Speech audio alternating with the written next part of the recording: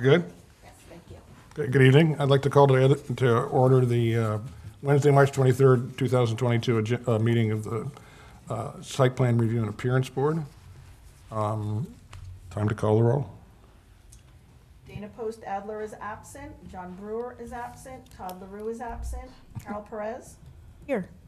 Annette Gray. Here. Stephen Cohen. Here. Bryce Patton. Here. Have you had a chance to review the minutes, everyone? We got 2 packets of minutes.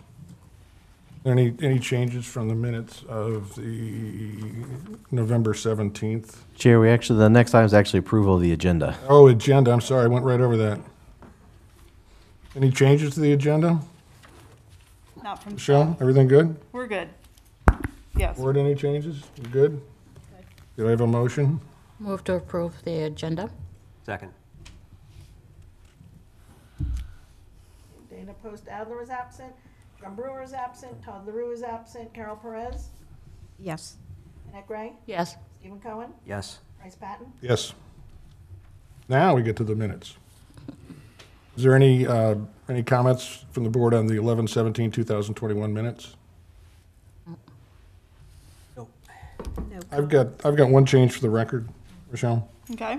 On the 17th, under board comments, it says, I asked Mr. Bennett can come back into the room. I wanted to, for the record, say I wanted to ask Mr. Bennett if Carol Perez could come back into the room to ask her a question. And Mr. Bennett shot me down. So, do you understand what he's saying? This is Here, I'll show you. page 5. It's right here.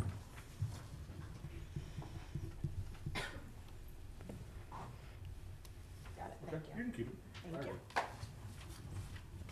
So since we do have amendments to one set of minutes, we'll do the minutes in 2 separate motions. Yep. And one will need to incorporate the requested change.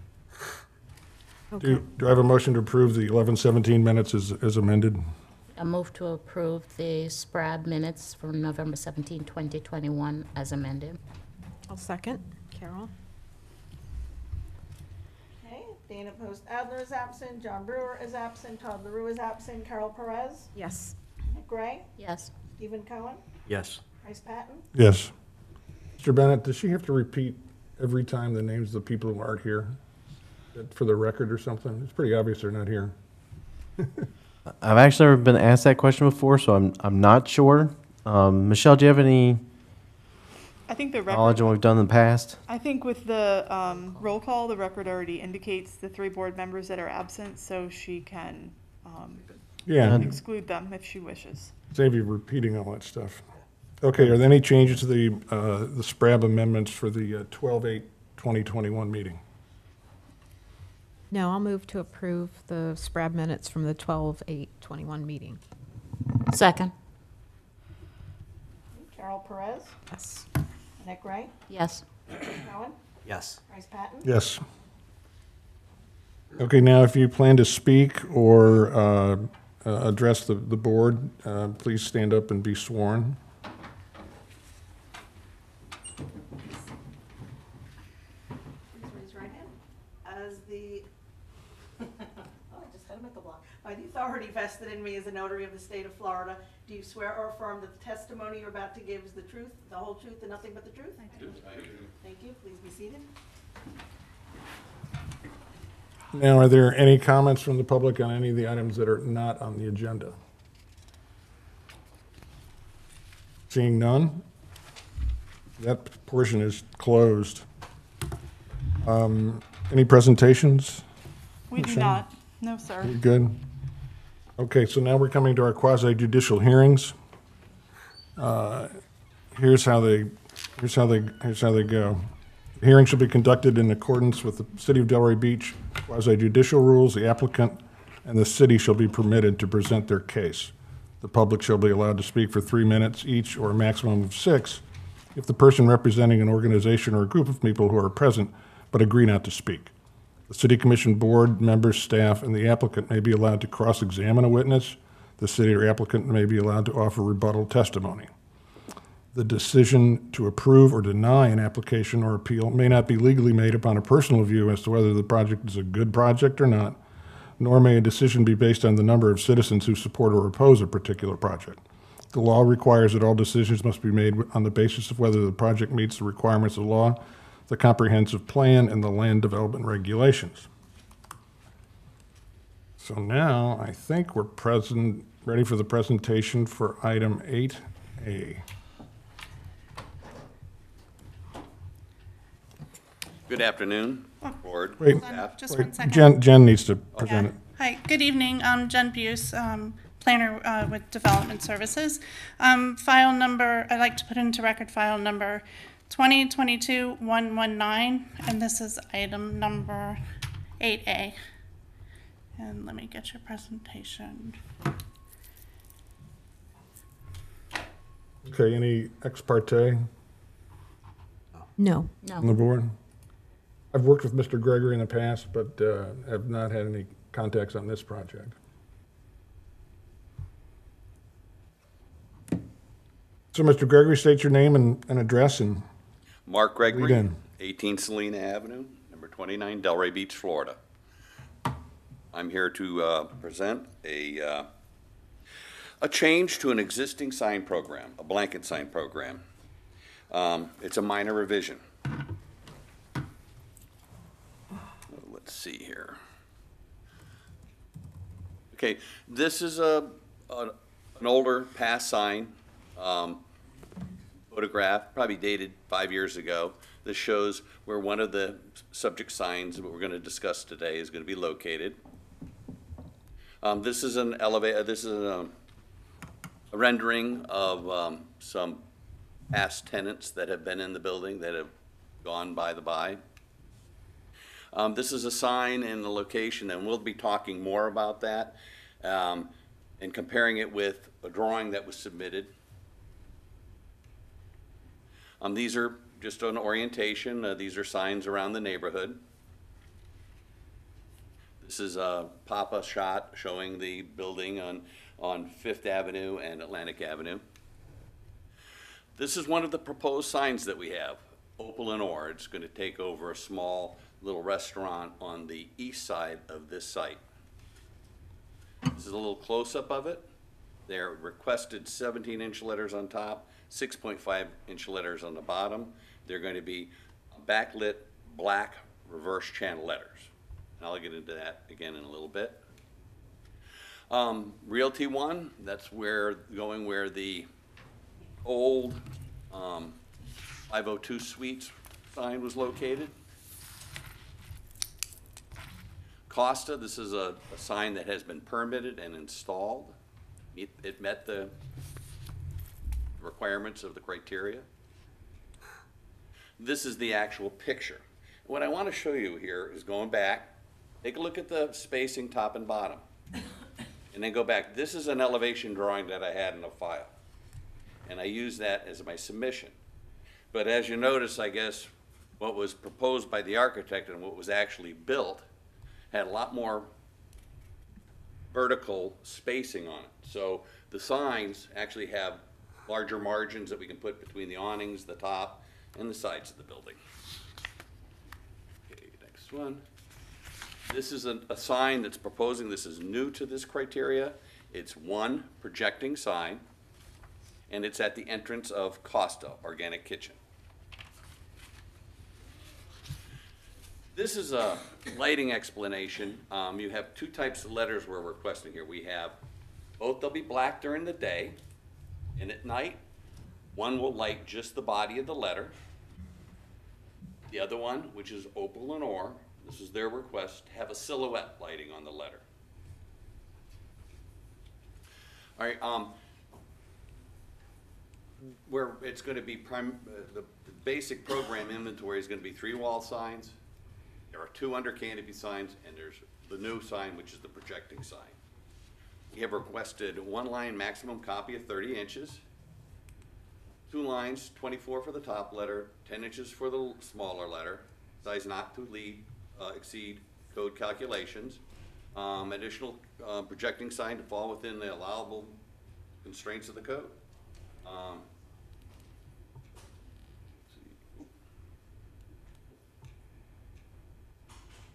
That's the end of that presentation. Counselor? Counselor? May I, will I be able to make a rebuttal after Jen makes her presentation? Yes. All right, please. I'm done with my presentation. Any questions you may have, I'll be more than happy to answer. Yeah, when we get to that, that's fine. Right.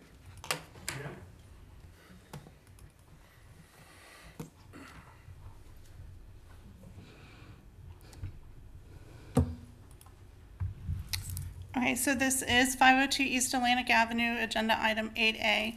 It is a consideration of an amendment to, it's a blanket sign program, which is a little bit different than a master sign program. It is on the southeast corner of Atlantic Avenue and Southeast Fifth Avenue, and it is surrounded by CBD on all sides. This is also a very interesting building. There is retail, restaurant, and office in this building. It has 2 stories.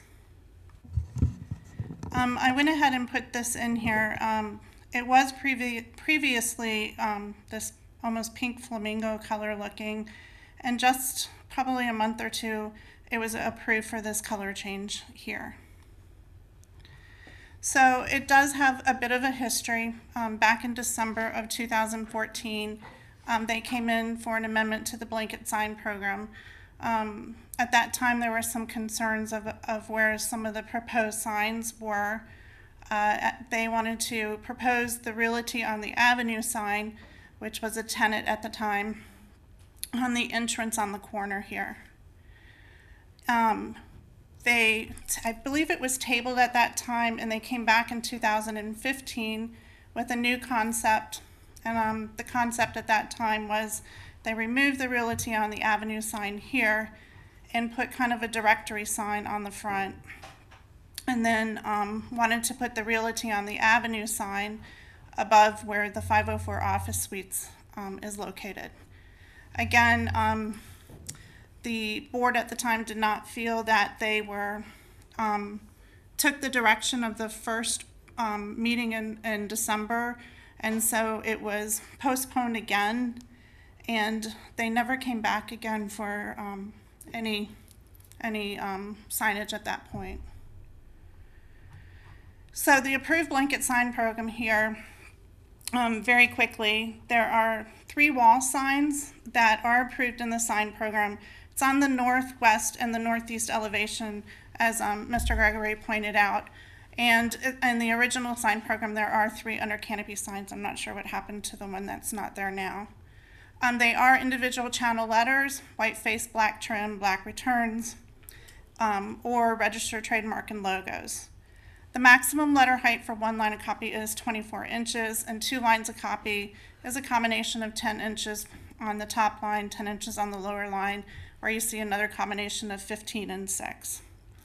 The proposed blanket sign program, I try to point out what the increases were.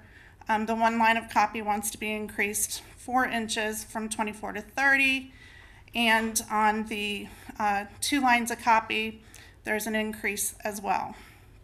And they want to add a projecting sign, so the increase in the amount of signs is also proposed.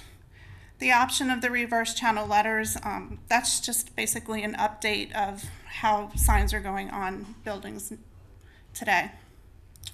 So here you do have the sections of what a master sign and a blanket sign program. The big difference between a master and a blanket is in a master sign program, you have the automatic granting of waivers. In a blanket sign program, it's for smaller buildings, and you don't have that option with the blanket sign program. We also look at the aesthetics, qualifications, and basis. This includes the where they're located, the size and scale to the building facade, if they are within proportionate, and so forth. So as I stated before, this is kind of a unique building. It is 2 stories. The first floor has 2 restaurants. They each have their own entrance, while the main building has kind of an open concept where you walk in and there's a retail component with kind of kiosk-like separations. The second floor contains office space with about approximately 28 individual offices. The sign approved that was administratively was part of what was part of the blanket sign program.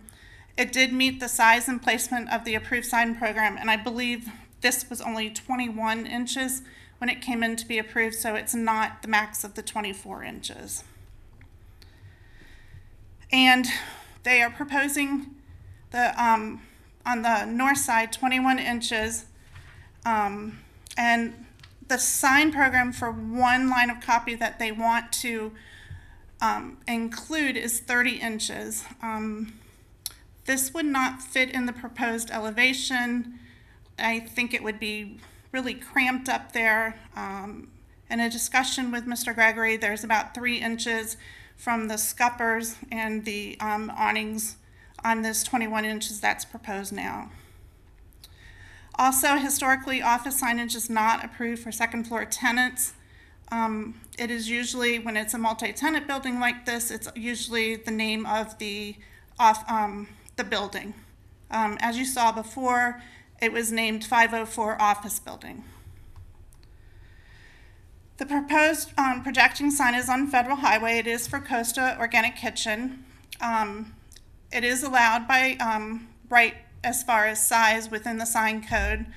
However, there's a new provision in our sign code that if it is in the right-of-way, an agreement has to be done and executed between the city and the applicant or the owner. And you can see here that it projects out into the right-of-way.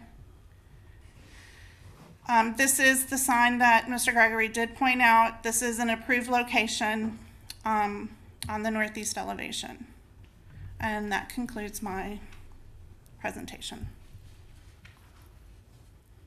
Okay, we'll get to rebuttal and cross-examination in a sec. If there's anyone here who would like to comment on this project, step up to the podium, state your name and address.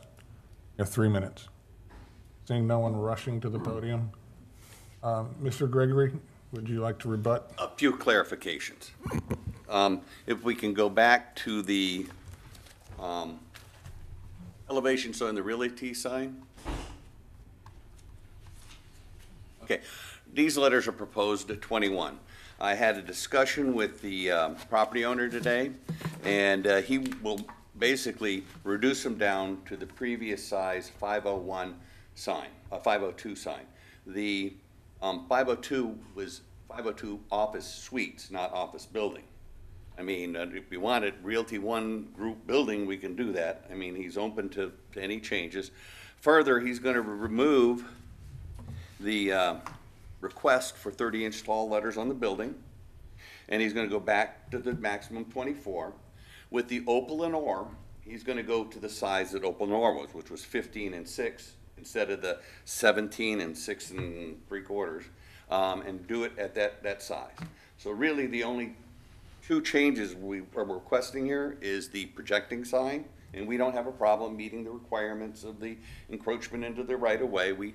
There are many elements around the building that do that, and the fact that the letters will be basically black bases and the light white at night. I'm done with my rebuttal. I just want to stress again that I believe it's been stressed at this board before that on the second floor, it is normally the naming rights of a building and not one particular office on the second floor. This is 28 offices. Realty One Group has not come in for a zoning verification letter. They're not registered with the BTR yet. So it's my rebuttal. Does Realty One own the building? The parent company owns Realty One franchise, and basically most of the suites in there are the executives for each one of the various divisions of the company. And I was actually sent a copy of the BTR. I can forward it to Jen. I mean, I don't know where that disconnect is, but I don't see where there's a problem in doing a justification on that. Chair, if I may, Jen, it sounds like the applicant is asking to amend the application that they've submitted. Yes. So, as I've said before, I caution the board and the board's not really asking for the amendment per se or designing from the dais, but without knowing beforehand what the exact requests were going to entail, I really think it's more appropriate when an applicant wants to amend the application, especially at the meeting, the board requests from the applicant, a postponement unless it can be very clearly and easily understood what the amendment to the application is. So I would advise the board to keep that in mind and to maybe even consider starting the discussion with whether this item should be postponed to the next site plan review and appearance board meeting so that the application can be amended and vetted under the amended request. But the only other thing we're discussing is that board and the sign on Federal, right, which is the one that's in the right-of-way, Projecting. projection sign, Well, as an additional sign under the program, right? but I don't, if Jen has a slide, I think that had at least some bullet points, but that's not necessarily the entire application. Sometimes they're just helpful to direct the major changes, so it's still the issue of not knowing exactly everything that's been requested, withdrawn, or amended, and avoiding the potential for an approval where the applicant and the board are not on the same page. The way I understood it, it was for the wall sign coming out from the wall, Right. black letters instead of what, white? That was what the original criteria. You say you're going back to the same sizes as every sign, Within the size parameters of the signs. then we still have an issue with the naming of the building and, I don't know, what's been done in Delray in the past, which is very confusing for me on that front. But your drawings are, would be all wrong at this point. You'd have I'd have to correct them all. You'd have to come back and correct them. Well, we could, I agree, I don't like designing from the day, so I like to see what they look like. Would you be amenable, we could continue with direction? Not a problem. We've already given you the direction. Okay, not a problem. So do I have, Jen, is that okay with you? So do I have a motion to continue with direction based on the discussion we've had regarding the size? Chair, just briefly before, Jen, are there any additional notices that would require or be helpful to date certain? No. Okay, so a simple motion to postpone and then Okay. the applicant can work with the city to get We on, don't need a date certain or anything? correct. Okay, do I have a motion to postpone? Point of clarification. The naming, would that be more clear when that comes back as part of this? As opposed to, is it one business that owns the building, or could there potentially be other second-story signs for separate business owners? Normally, when there are 28 separate office buildings like that up there, a directory sign is what is appropriate. The naming of the building is usually done as like it was before, as 52 office suites. So what are we doing this? Continuing. Yeah, okay. So I move for a continuance of this item with direction. Is there a second? Second? Okay, call the roll, please. Oh, sorry, Chair, interrupt briefly. Just so the record's as clear as possible, we are going to ask the board secretary to call out the names of the members that are absent, just so it's clear that Okay. they're still And absent. this thing, sure. Yeah, thank you. Okay, and I just have one question, please. Yeah, I have one Is it, question as well. Motion to postpone or continue with direct, which is it? Which is the It- motion? Whichever wording you prefer. They're operatively going to be the same. I had, for a point of clarification, if the motion maker wants to say it was for the purpose of,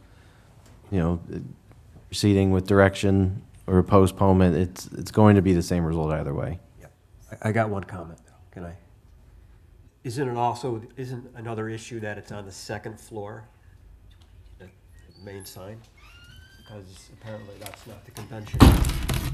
Yeah, we just discussed Is that. that also going to be part of the next? Yes, I will elaborate on that. I can make it more clear and maybe give some examples. Okay. Thank you. Great. Okay, Okay, so we have a motion and a second. okay. Dana Post Adler is absent, John Brewer is absent, Todd LaRue is absent, Carol Perez, Yes. Annette Gray, Yes. Stephen Cohen, Yes. Bryce Patton, Yes. Thank you very much, and have a good evening. Thank you. Since these are quasi judicial, Mr. Grant, you're going to make us repeat that people were not here on every vote. Yeah, on every vote, correct, yes. Okay, that brings us to item 8B. Is it 8B or 9B? 8B. Delaware Country Club, 2022-041. State your name and address. Keith Beal, Curry Sauer Zagala Architects, 185 Northeast 4th Avenue, Delray Beach. Go ahead, make your presentation. Well, we'll give city staff. Oh, I'm sorry, city presents, right, sorry. Good evening. Great. Rachel Falcone, Planner, City of Delray Beach, entering agenda item 8B into the record for Delray Country Club, file number 2022-104, for consideration of Class 3 site plan modification associated with the construction of 3 pickleball courts, the construction of a covered outdoor dining area along the clubhouse, and renovations to the existing pool and playground. And the applicant is here for a presentation. All right. Good evening, everyone. The club is just looking to, renew, refresh as they do every few years. If you could just do us a favor and try to speak in the mic as much as possible. And it moves, so if you want to stand more to the side. So I can see it, thank you. So we're proposing about a roughly 1,400 square foot covered patio out behind the members grill. And then we're also proposing a larger outdoor dining patio with some umbrellas there on the, more than the north side of the clubhouse. This is all facing east, facing the golf course. Primarily it's just upgrade and getting more outdoor dining for all the residents and club members. Not increasing any type of, no membership increases, it's all staying the same. A little bit closer look up at the covered patio. Entrance through nano walls, which are being proposed as well from the clubhouse into the covered patio. And this are the very well landscape screened pickleball courts. Basically, we have an 8-foot fence surrounding the 3 pickleball courts. This would be, right now, I'm kind of looking towards the south as I would be exiting the community. None of the residents want to see it, but they want to be able to play with it. As you can see, this would be your entrance coming in from Military Trail heading east. Again, it's just really a big wall of landscaping. Primarily Calusha hedges will be the taller hedge, going up to that 8-foot mark. And then ground cover and other plantings at the lower end. And this is again another view on the south side, again exiting the community. So it's really screened very well from any of the roadways in the community. And then inside the parking lot, which would be the clubhouse would be behind us here in this case. There's 3 shade structures that will accompany the pickleball courts, and we have some lighting and fans out there just for keep the air moving, and a water cooler. Other than that, it's pretty simple. No night play, no court lighting, nothing like that. It'll be dusk to dawn event, and that's it. Questions? Ms. Falcone? Chair, while the city's loading its presentation, we do ex parte. Oh, I forgot. Any ex parte communication? No. I don't think I could have gotten in there if I'd wanted to. Comments? Okay, so the property is located at 4645 White Cedar Lane in the Delaware Country Club, and it is zoned R1AA with community facilities, future land use. The request is to implement pickleball courts, 3 pickleball courts, and the installation of the black fence surrounding it, as well as the construction of 3 shade structures to accommodate the pickleball courts, as well as clubhouse renovations on the rear of the clubhouse. They will be doing renovations to the existing pool and playground area and the construction of a new 1,900 square foot covered outdoor dining area with associated columns and lighting as well. Here you can see the pickleball court and shade structures outlined in red and blue. They do meet the setback requirements, and the screening requirements as well. And outlined in the red is the proposed outdoor dining area, and in the blue they will be reconfiguring the existing paver patio by adding umbrellas and whatnot.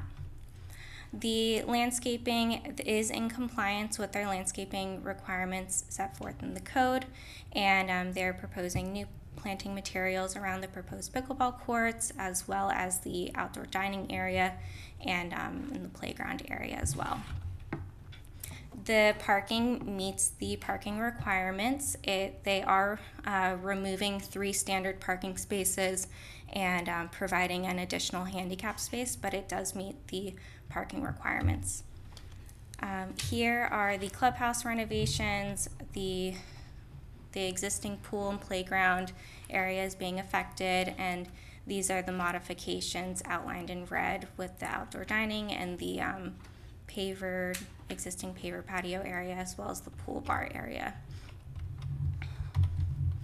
The eastern elevation, which is facing the rear, will have the outdoor dining area with the nano doors and lighting, and then this is the existing paver area that will have the umbrellas. And this is the southern elevation. You can see the new outdoor dining area.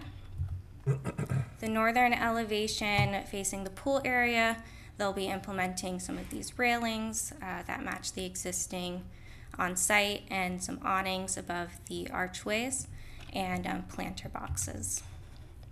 The proposed modifications do meet the architectural review criteria, and all the colors and materials will match the existing on site.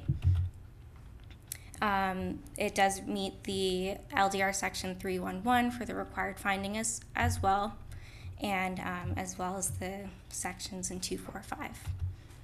And there were courtesy notices sent out to the neighbors. I did not hear from any. And that concludes my presentation.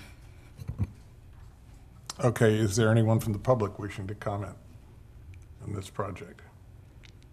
Seeing none, public comments closed. Any rebuttal? Mr. Beal? Rachel covered everything pretty clearly. If there's anything I can help clarify, if anybody has any questions, do the best that I can. And you're good? No rebuttal. No rebuttal? Okay, so it goes to board discussion. Carol? Okay, I'll start. So around the pickleball courts, how high is the hedge going in to begin with? They want to do planting it at 8 feet. Oh, They wow. want it to go to the top of the fence. They're not going to grow it in? Good. And then it looks like this, on the screen here, there's just a bunch of squares everywhere. It's really hard to read the landscape plan from what I'm viewing here. Okay. But what kind of palms are going around that? Looks like there's some palms on the outside of the pickleball court by the road. Okay. I wish I had the answer on that, Carol. I don't have the landscape plans on me, with me. I mean, I think everything else is pretty straightforward. I was wondering about the screening for the pickleball courts mostly, and I think 8-foot hedge is very substantial, so you won't see that at all. I mean, I do see that there's some royal palms out there by the street.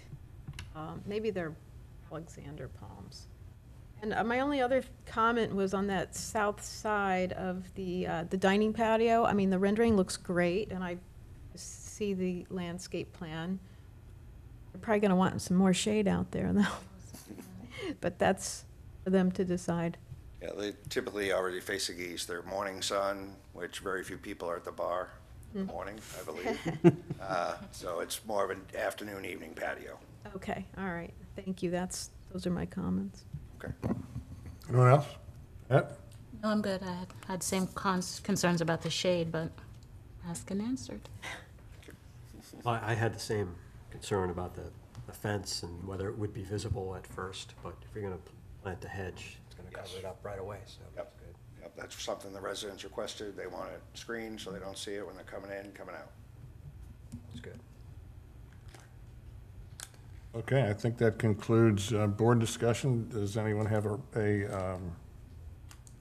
to there, right? Anyone have a motion? Slide for the motion. I'll move approval of the request for the Class 3 site plan modification 2022-041 landscape plan and architectural elevations for Del Air Country Club located at 4645 White Cedar Lane by finding that the request is consistent with the comprehensive plan and meets the criteria set forth in the land development regulations. Second. Dana Post Adler is absent, John Brewer is absent, Todd LaRue is absent, Carol Perez, Yes. Annette Gray, Yes. Stephen Cohen, Yes. Bryce Patton. Yes. Thank you all. Thank you. Thank you.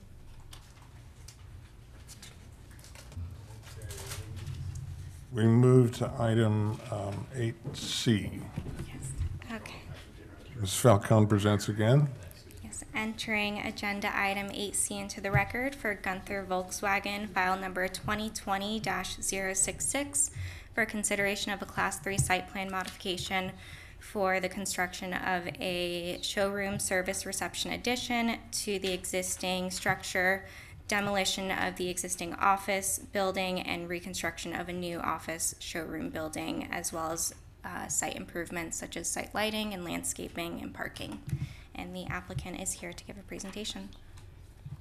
Good evening. State your name and address. Sure. Good evening. My name is Kevin Cruz, architect with the Stars Architectural Group at 201 Isla Solas Boulevard, Fort Lauderdale. And I'm here, like Rachel mentioned, to present the Gunther Volkswagen renovation and addition at 2401 North Federal Highway, Delray Beach. And the west elevation is what represents the front elevation for the Gunther Volkswagen existing building. As you can see, we are adding a 3,800 square foot addition to the south side of this building, to the southwest side of the building. I would like to show you how that looks on site. So the top yellow rectangle of that site, it's the existing VW building. We also are replacing or renovating, replacing an existing office building, which is the one in the center. This is an existing site plan. What we see here in blue, it's what the addition will look like for the VW building, and also more or less for the office building, it's going to be more or less the same square footage, around 3,800 square feet. Going back to the Volkswagen building, the intention is to renovate the existing conditions of this building, adding a service reception area. Then again, this is going to be located more towards the North Federal Highway side. We're following the same setback that was approved at the during the Volvo approval a few years ago, to kind of go in line with that front driveway at the west side of the site. This is the new office building that is going to be located in the center or at the south side of this parcel. Then again, we're trying to follow the same architectural language of the adjacent building. White smooth stucco with clear anodized aluminum storefront and a couple canopies. This is going to be a much better condition than what the existing building looks like.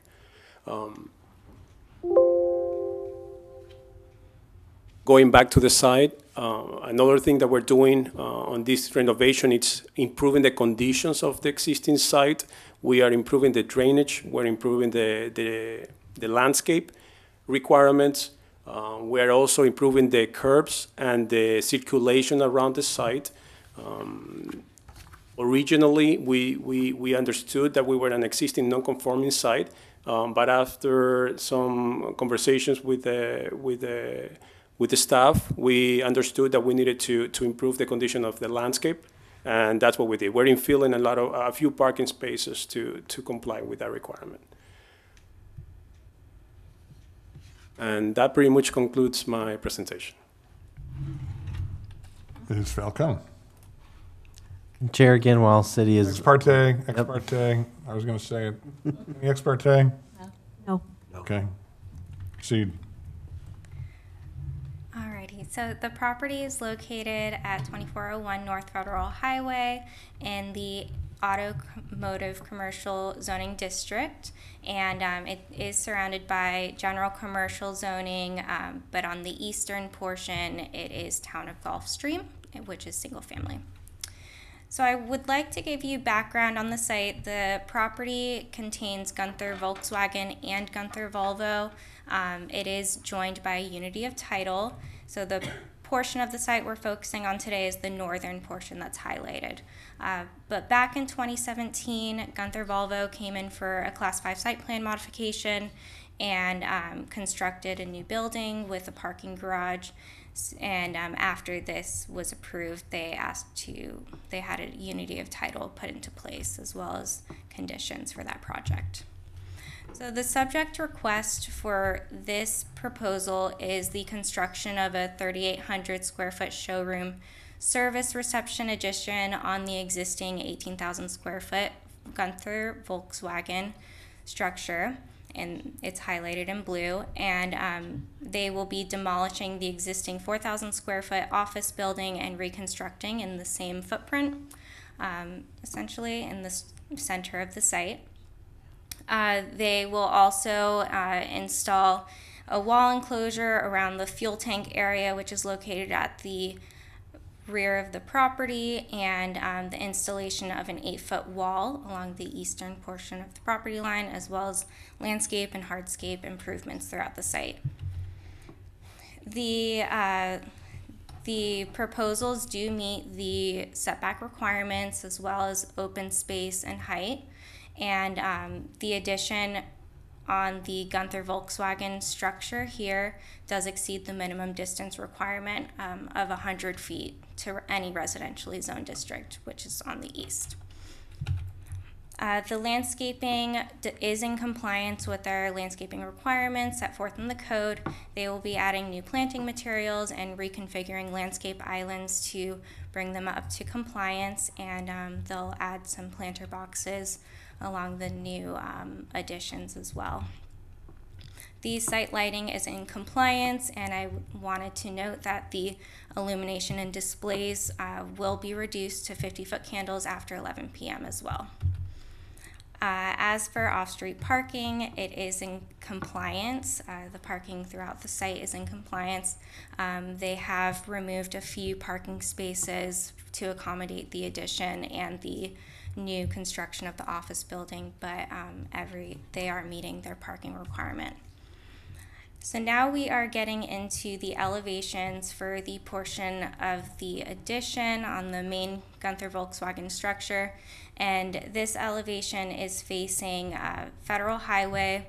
They'll be adding the storefront window system and the overhead doors for the service area, and everything will be in the smooth stucco to match the existing structure. And this is the eastern elevation, which essentially mimics the western that faces the right-of-way. On the southern elevation interior to the site, they'll add the aluminum storefront systems and the 2 entry doors. And moving on to the office building, it is in the center of the site, facing North Federal Highway. They are implementing the storefront system to match the other structure and a metal canopy for the entrance. And the southern elevation, which faces interior, will also contain the storefront systems and a fixed window and a door. As for the northern and eastern elevation, they are very similar. They'll contain the fixed windows, and the eastern elevation has a ladder to get to the roof. The architectural elevations and aesthetics do meet the code requirements in 4618E, and all the modifications will match the existing colors and materials of the dealership to create a seamless transition from the new to the older.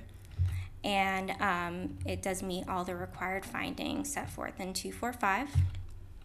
And all the required findings for land use map, concurrency, consistency, and compliance with LDRs are met. And there were public courtesy notices sent to the surrounding areas. We did receive a call from the town of Gulfstream just asking questions, but those were answered and there were no other concerns. And that concludes my presentation. Does any member for the public wish to comment? Seeing none, we go to rebuttal. Mr. Cruz? No rebuttals. No. We go to board. Anybody want to jump in there?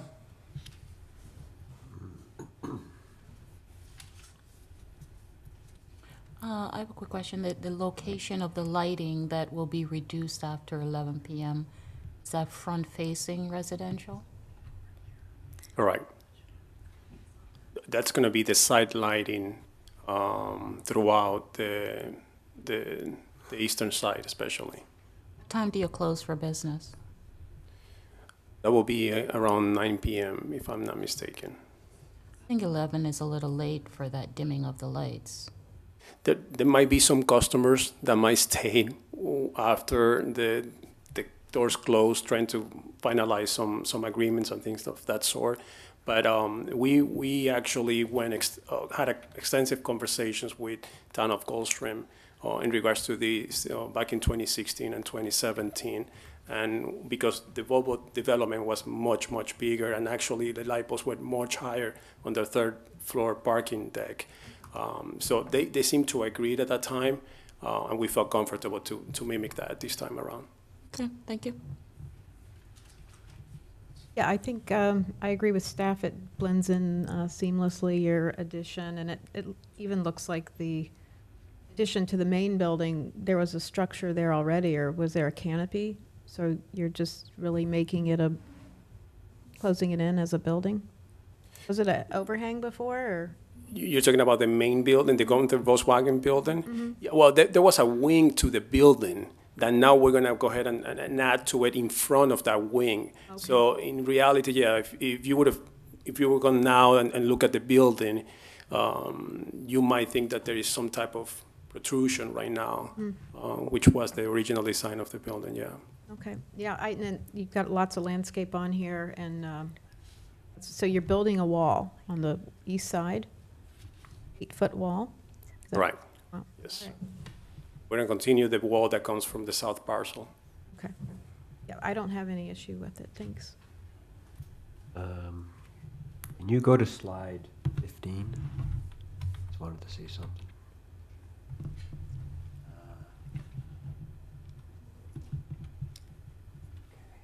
And then the next slide.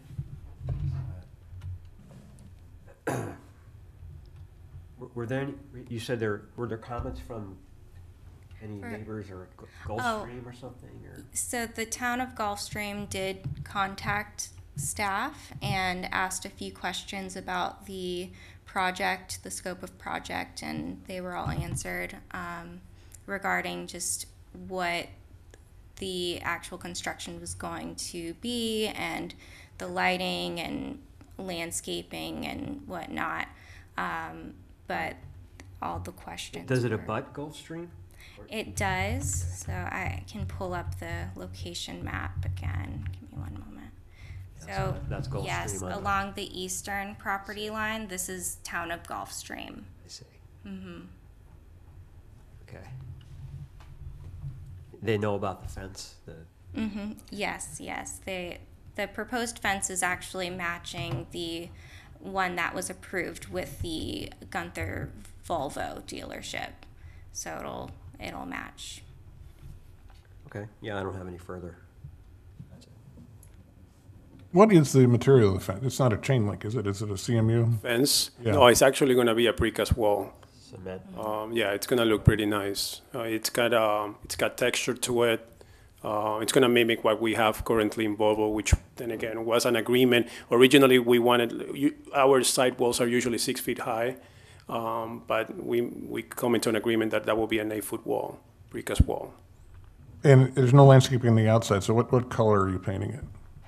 The wall, I believe it's gonna be light gray, but it's gonna be surrounded by landscape on the west side of that wall. Yeah, but I'm talking about the east side of the wall. You're not putting landscaping on the east side of the wall? No, that's not part of our property, yeah. Okay, thank you. And if I may, we are tremendously improving the condition of that wall. It's an old side wall right now, so I'm pretty sure that the neighbors are gonna be pretty happy about that. Yeah, I'm surprised. I guess, I figured there had to be a wall there by now, but so you're rebuilding the wall and you're bringing it up to 8 feet. We're replacing the wall. Okay. More comments? I'm for a motion. I'll move approval of the request for the Class 3 slide plan modification 2020-066 landscape plan and architectural elevation for Gunther Volkswagen located at 2201 and 2401 North Federal Highway by finding that the request is consistent with the comprehensive plan and meets criteria set forth in the land development regulations. Second.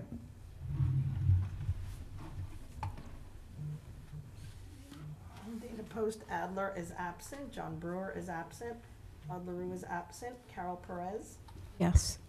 Annette Gray, Yes. Stephen Cohen, Yes. Bryce Patton. Yes.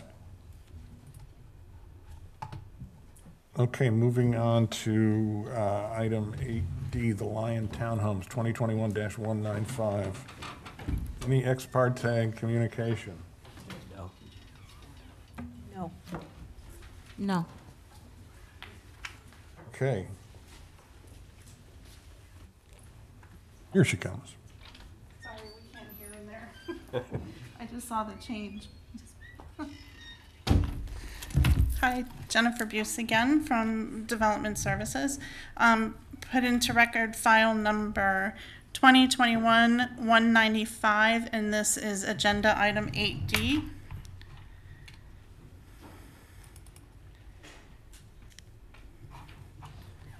And the applicant is here. Hi, my name's Jared Collin with Collin Builders presenting Lynn Townhomes. My address is 802 Shore Drive, Boynton Beach. All right, I'm going to start things off on the location. We're on the corner of Northeast 7th Court and Northeast 8th Ave, just off George Bush Boulevard next to St. Vincent's Church. Next, we're going to move on to existing conditions. Here's the view on Northeast 8th Ave, just the front. Here's of the corner, and here is the north side. As you can see, it's already multifamily. And we are proposing the construction of 3 two-story townhomes. They're all going to be around 2,200 to 2,700 square feet. We're doing a site wall about 6 feet tall, brick pavers, and pools for all 3 units. We got a pretty extensive landscape plan. We really tried hard to make the modern elevation pop. You can see here from the elevations, it really does look quite good. The landscape shown on the elevations is not representative of the plan. This was done before the landscape plan received a couple of revisions. Here's the east elevation. It doesn't show the site wall wrapping down the side. This shows all the zoning and surrounding zoning. Here are all the required findings, and I found that we met them all. The architectural elevation analysis, I know Jennifer's going to touch on this later, so I'm just going to kind of move quickly through all the site plan findings, and then requested action of just basically approve the site plan, architectural elevations, and landscape plan, since it is in compliance with all LDR codes and the Always Del Rey comprehensive plan. So, thank you.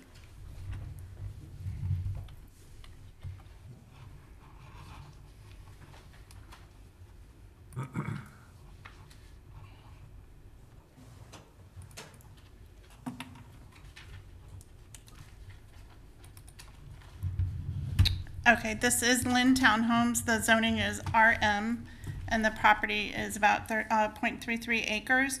And the loom is medium density.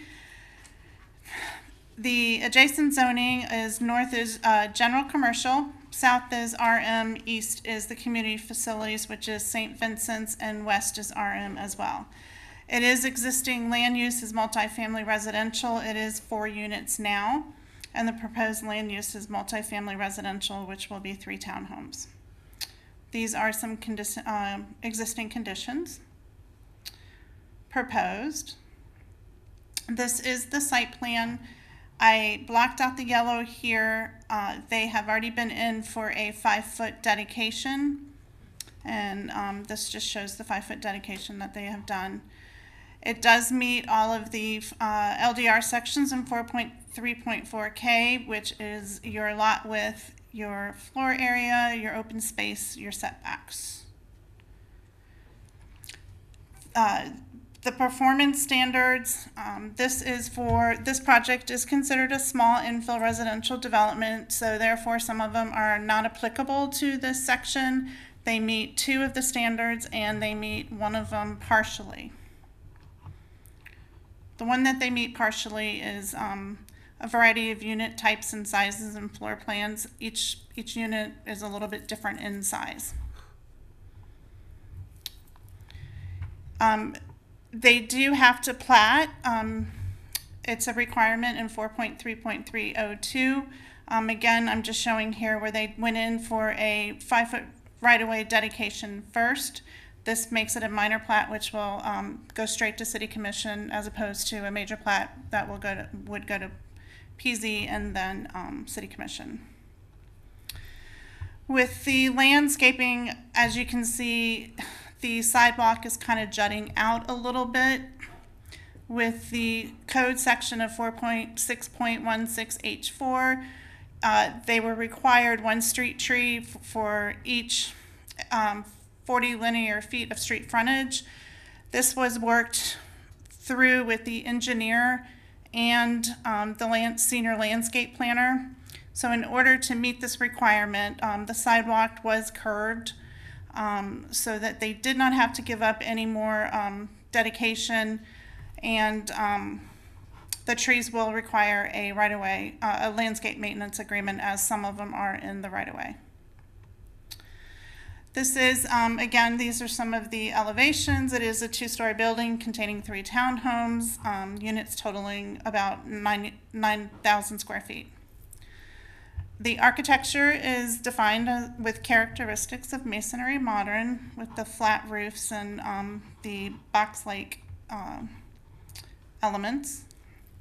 Here again, these are CB walls with a smooth stucco finish, which will be painted in Olympus white. The garage doors painted in Earl Grey. They have the flat roofs, vertical and horizontal windows. The balcony walls have wood tile, wall treatments, and the eyebrows and canopy over the garage doors. The block wing walls on the 2nd floor is also a common element of the masonry modern architecture.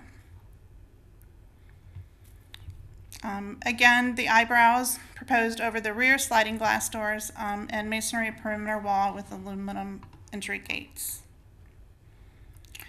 This was not reviewed by others. It was not applicable, and the Palm Trail HOA did receive a notice twice, as this was scheduled for March 9th, and the notice went out again with this March 23rd board meeting. I did not get any letters of objection or support. These are the findings that need to be made for Class 5. You have your landscape plan findings, and you have your architectural elevation findings. Again, your required findings with the land use map, which is compatible.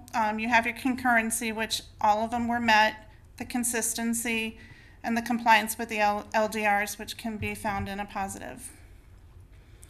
There are several comprehensive plans which are supported, and the neighborhood and districts and corridor element. And A few technical notes, as I stated before. One that I did not go over is the street lighting poles should be installed by FP&L, and the city's existing light contract shall be modified. These are also, I believe, in the right-of-way. And that concludes my presentation. Thank you. Is there anybody from the public, from the dwindling public, who would like to comment? Please come to the podium and state your name and address. Yeah, the one to your left.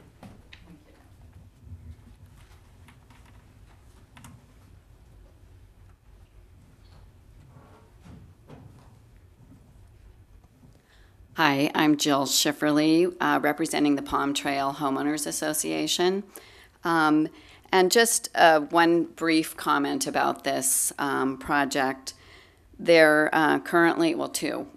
Currently, there are lots of trees on the lot, and we are, and have been for a few years, trying to encourage a lot more street trees in the neighborhood. So I'm sure some of those trees will be going away, but we'd like to see as many of them on the street as possible to soften that.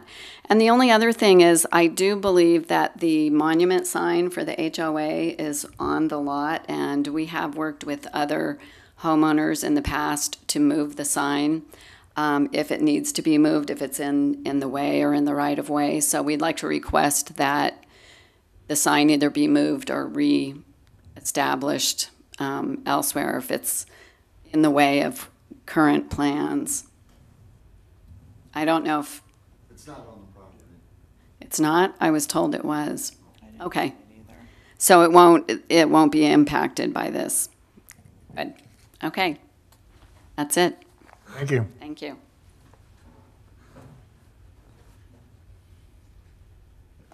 Now, do you have any rebuttal? No. Any rebuttal? I do not. Okay, to the board. Stephen, you haven't started yet. Yeah. Well, there's a lot going on here, that's for sure. So I'm trying to understand. Are there going to be fences? It's hard to tell. Are there fences around the property? Yes, there's going to be a 6-foot site wall. It's all going to be block wall with stucco finish. It's going to match the color of the house, but it's all going to be heavily landscaped in front, so a lot of it's going to be covered. It's right here. Oh, what? That is the rear elevation, though. Let me go to the front. See it there. See it over there on the right side. And right here. Oh. Okay, so that's going to be going all the way around it? Okay. It's just going to wrap around the street sides, and then a chain link's going to go on the back, and it's going to be heavily landscaped.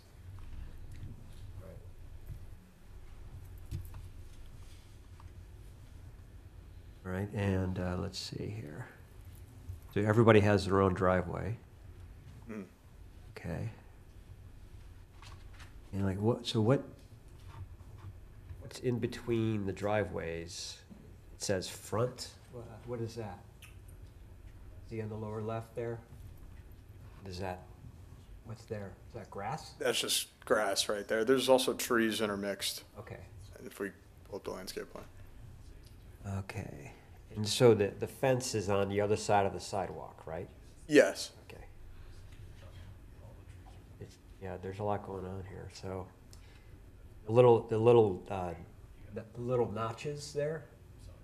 In the sidewalk? Yeah, that there's going to be a tree or. Yeah, there's going to be a tree in every. Oh, okay. There you go. Okay, yeah, that's right. The sidewalk had to be bumped out in order to meet the landscape Right. requirement. Or trees spaced every so often. Yes.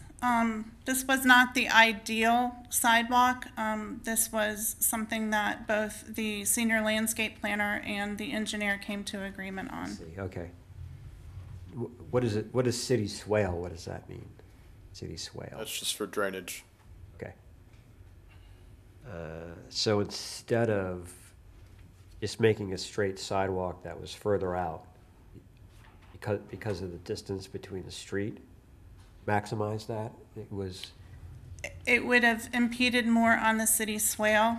I see, okay. All right.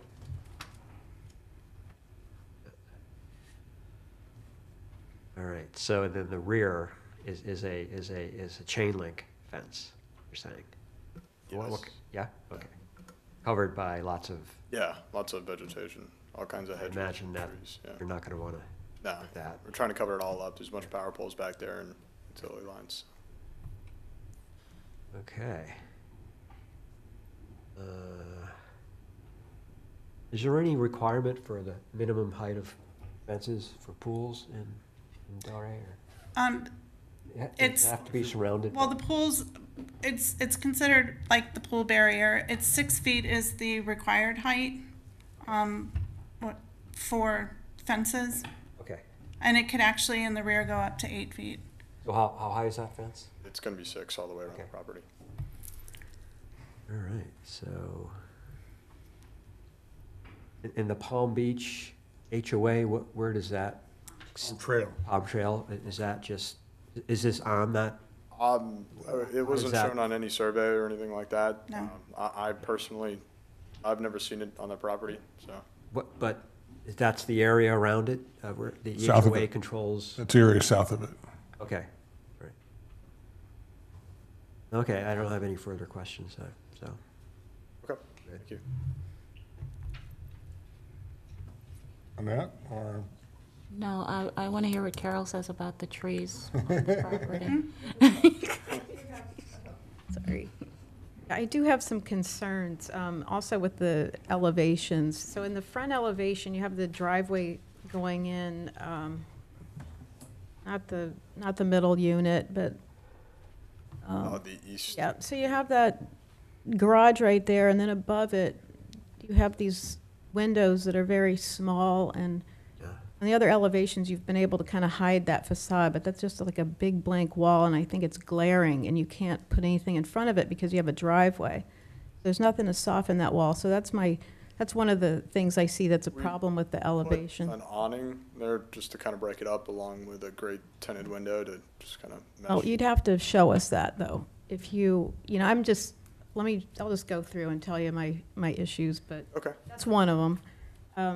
I know this isn't your fault, but I think the sidewalk is extremely silly. No one is going to want to walk around, except maybe if you're 6, you'd probably enjoy walking around those trees. But yeah, it would have been better, like Steve said, if it was brought out to that line and you just have a straight shot sidewalk.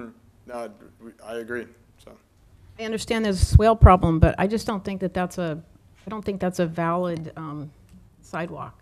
You know, even if it maybe had a tree grate or something would be better. Well, one thing I would point out is that that's the city right-of-way. So he's actually placing the trees in city right-of-way in order to comply with the landscape plan, which is why the sidewalk has those juts in it. My understanding is that it was more advantageous to have those bump outs because the swale is designed to collect the water and disperse it. But really the issue is created because the street trees are in the city right-of-way and not on the applicant's private property. And why aren't the trees on the applicant's property? Based on the code, we had to put them there in the right of way. In order to meet this section of the code, they had to put them in the city right away. Where is it?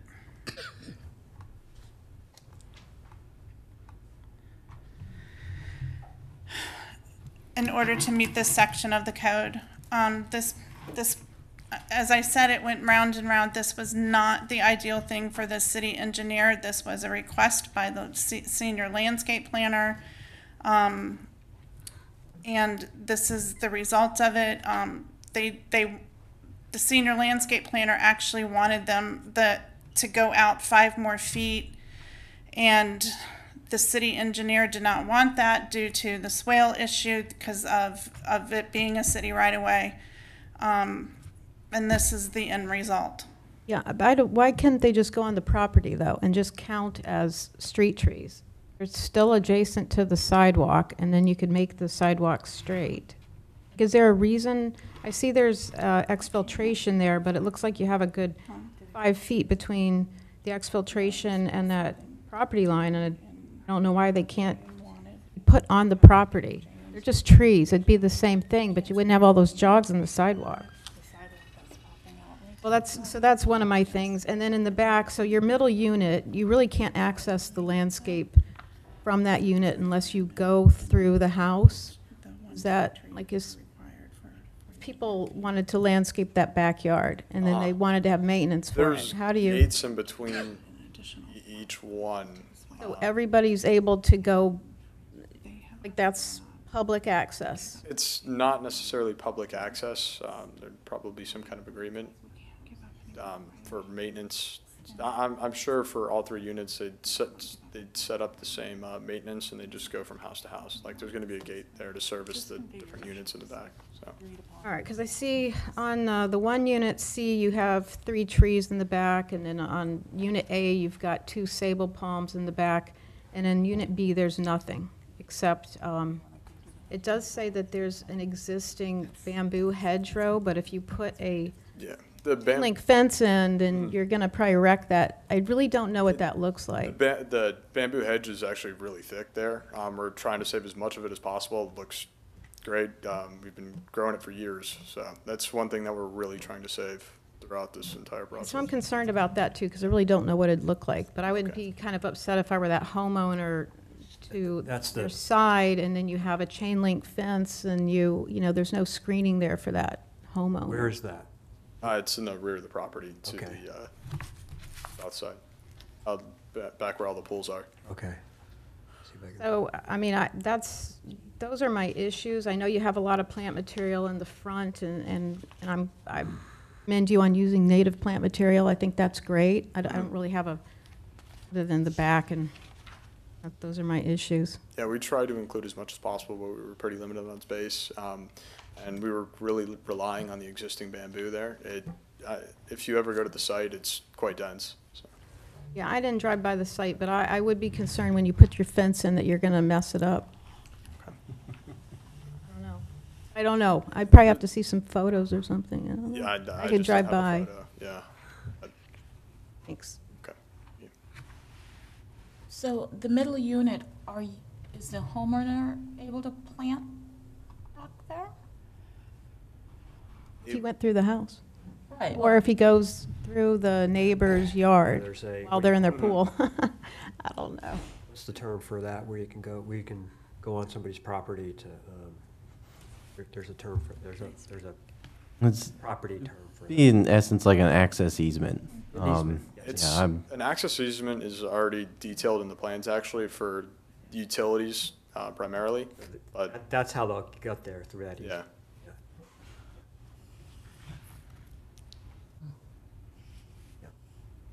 Now, this one has me a little baffled. So I heard a question that you asked, Ms. Gray, about plantings, and just so that we understand, when the project is constructed, the landscape material will be installed. So if a homeowner wishes to make any changes to that landscape configuration that's in the rear, that's pretty common, that they would have to coordinate with their neighbors. There's probably going to be HOA docs for this as well, I'm assuming, because they're fee simple, correct? Yeah. So those types of things can be covered under an HOA doc. Yeah. And I just wanted to make sure that as staff, we understood the comments that you were making, Ms. Perez, about the bump out in the sidewalk. We discussed it, and that this is the plan that's shown here does meet the requirements of the code and has been vetted by the senior landscape planner, the city engineer, and this configuration has been agreed upon as acceptable for our standards. If there was something beyond that, we're happy to talk it through. I just don't know if I understood what you were saying. I just think it's silly. I don't have anything other than that. I mean, I would not want to be walking around, especially on 7th Court. You have to walk around 3 trees. I mean, you're going to be walking in a zigzag pattern. And 7th Court is a short right-of-way. you have two properties, so you have this property and one other. I just think the problem could have been solved if the trees would have been moved, 5 feet over on the person's property, and it wouldn't be you could have a straight walkway. Well, then they have to dedicate an easement for that area as well, and that involves other documents.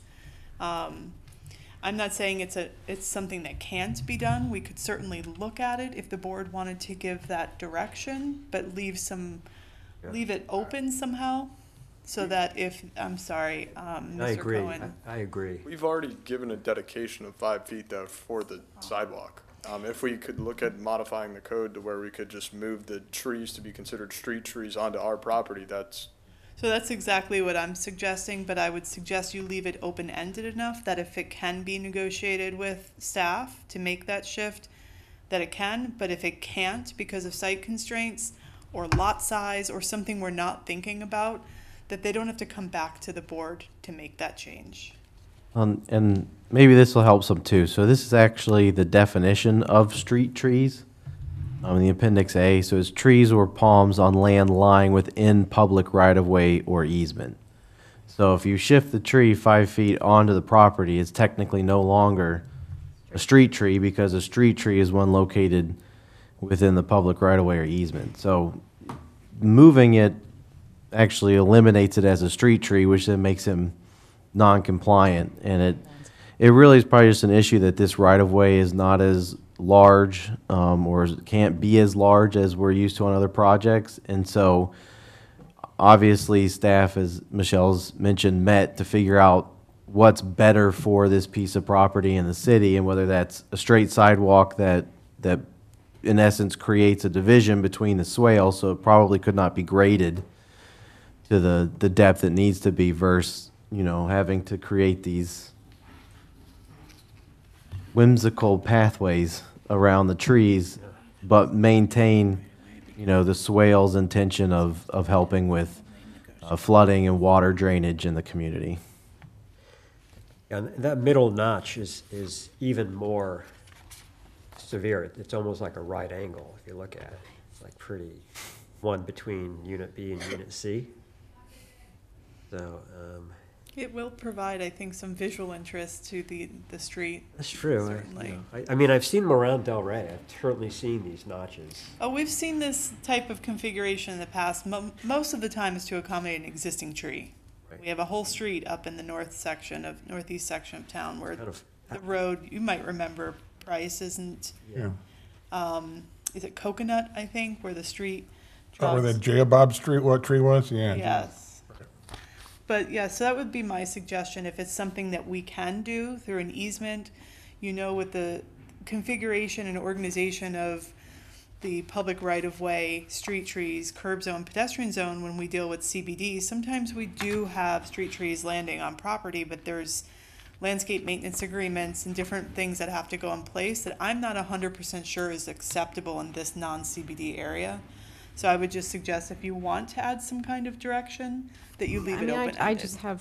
I had other issues too. I mean, I got an issue with the chain link fence. I have an issue with the front elevation. I think there's not enough landscape in the back. I don't know if there's enough landscape in the back. So I've got I'm in favor of the project. I just have, but I do have some issues that I think need to be cleaned up. It, again, does meet the intent of the code. And we can make those her concerns the condition of approval, or again, it's too much designing from this panel. The concerns that Carol has raised, I think, would be more in line with designing from the dais if you were going to try to address those concerns through conditions, yes. Okay, then,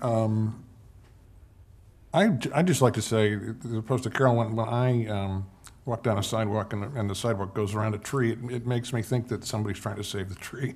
So, and we've lost so many trees in this town.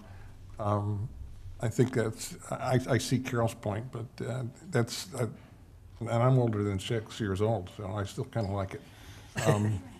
But I do, I kind of agree with the, the chain link fences you know, is it going to be black?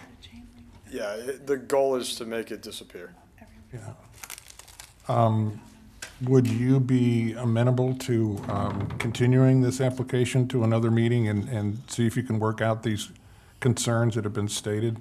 I would prefer to work it outside of the, out of another meeting, but if we have to and there's no other way, then we could reschedule.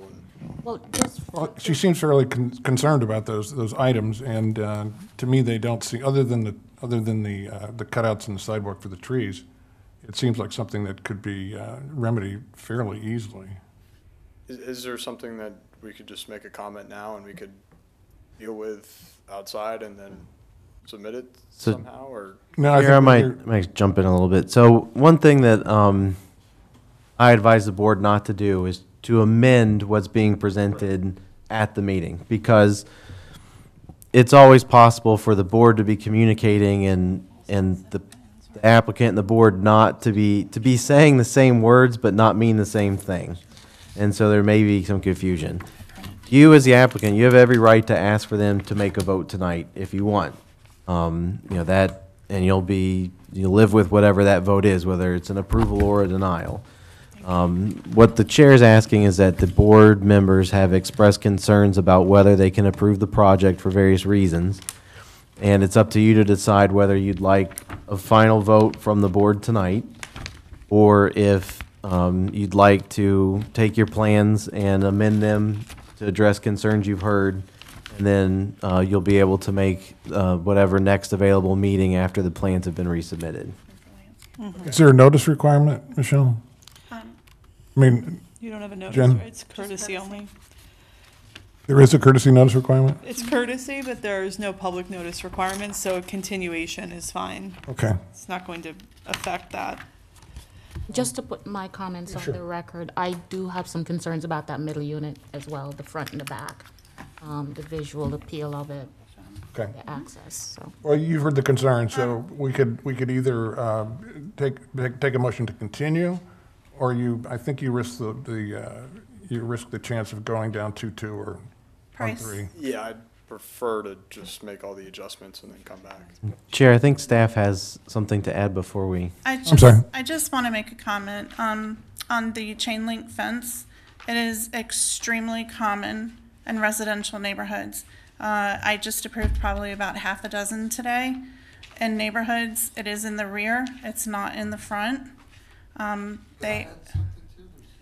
sir, public comment's over, I'm sorry. They are vegetating it. So I just want to point out to you that chain link fences are very common in residential neighborhoods and are allowed. Okay, thanks. Any more comments? I agree with Carol also that one narrow window does seem kind of sparse. I don't know. I'm not sure why you chose that, to do it that way. But that's another comment I have. Okay. I agree with Carol on that one. All right. So if the board is moving to a continuation, I would ask for the purpose of the minutes and the understanding of the applicant that you wrap up what the specific comments are with the motion. Yes, please. So I actually will advise the opposite. Because one of the issues I see is that we have 3 board members that are absent. Right. And if these 4 board members were to say, these are the issues we had, and the applicant goes and he corrects them or changes them and comes back, and the 3 other board members do not agree with those, and we're putting the applicant in a position where one version of this board is saying, as long as you do X, Y, and Z, we're good. And then he comes back and the next version of the board, because there may be more members and these members may be absent, that he may not get that same response. And so I don't want there to be any confusion that if you do just these things, that somehow it will Sure, okay. change. So, But a continuation would give the applicant a chance to assess the concerns and develop a defense for the concerns. Correct. Why he wants to do it that way. Right. And could be persuasive, but we're not going to tell him exactly what the concerns are, because Right. you've heard them. Yeah, and I think the board has communicated, in fact, I think one board member actually listed them almost as bullet points. So the meeting will be on YouTube, so if there's any concerns, it can go back and it's available online, so the applicant can watch it again. But I would advise just a simple motion to continue with direction. Again, does not need to be a date certain because there's no additional notice requirements. And regarding the date, we are temporarily down to 1 meeting a month, so it will be the 4th Wednesday of April before this can come back.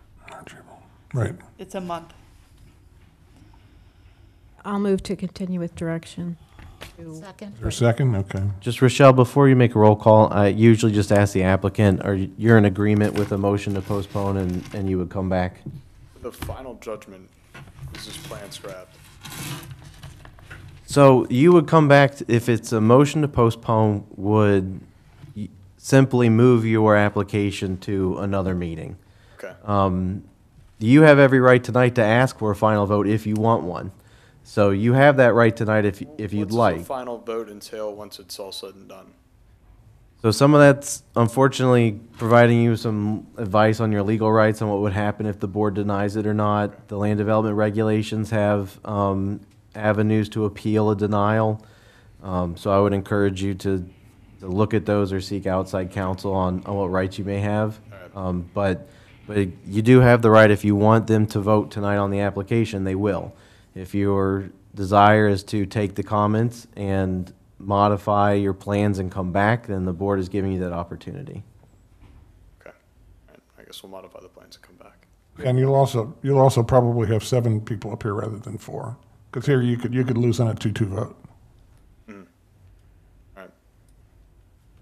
Okay, so do we need to make a motion again? No, the motion was pending, and I apologize for the interruption, but I'd just like the applicant to That's say on fine. the record that they. Okay, let's call the roll. Excuse me. Dana Postadler is absent. John Brewer is absent. Todd LaRue is absent. Carol Perez. Yes. Annette Gray. Yes. Stephen Cohen. Yes. Bryce Patton. Yes. Thank you. Good luck. Thank you.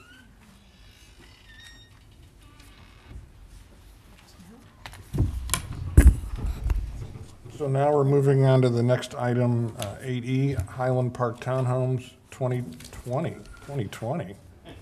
Dash 1, is it really 2020? Yes, it is. Dash 157, any ex parte? No. I received a call from and talked to Jack Indecu of the Palm Trail Homeowners Association and Joy Howell, who owns property there, and I did a drive-by. Okay. So let's enter the case into the record, please. Thank you. For the record, Elizabeth Issa, Senior Planner with the Development Services Department, entering into the record City Case File Number 2020-157, which is the Highland Park Townhomes Class 5 Site Plan, and the applicant is present. I think you know the drill. Good evening, Mike Cavelli, Cavelli Design, 1209 South Swinton Avenue. Do you have me up here, Lisa?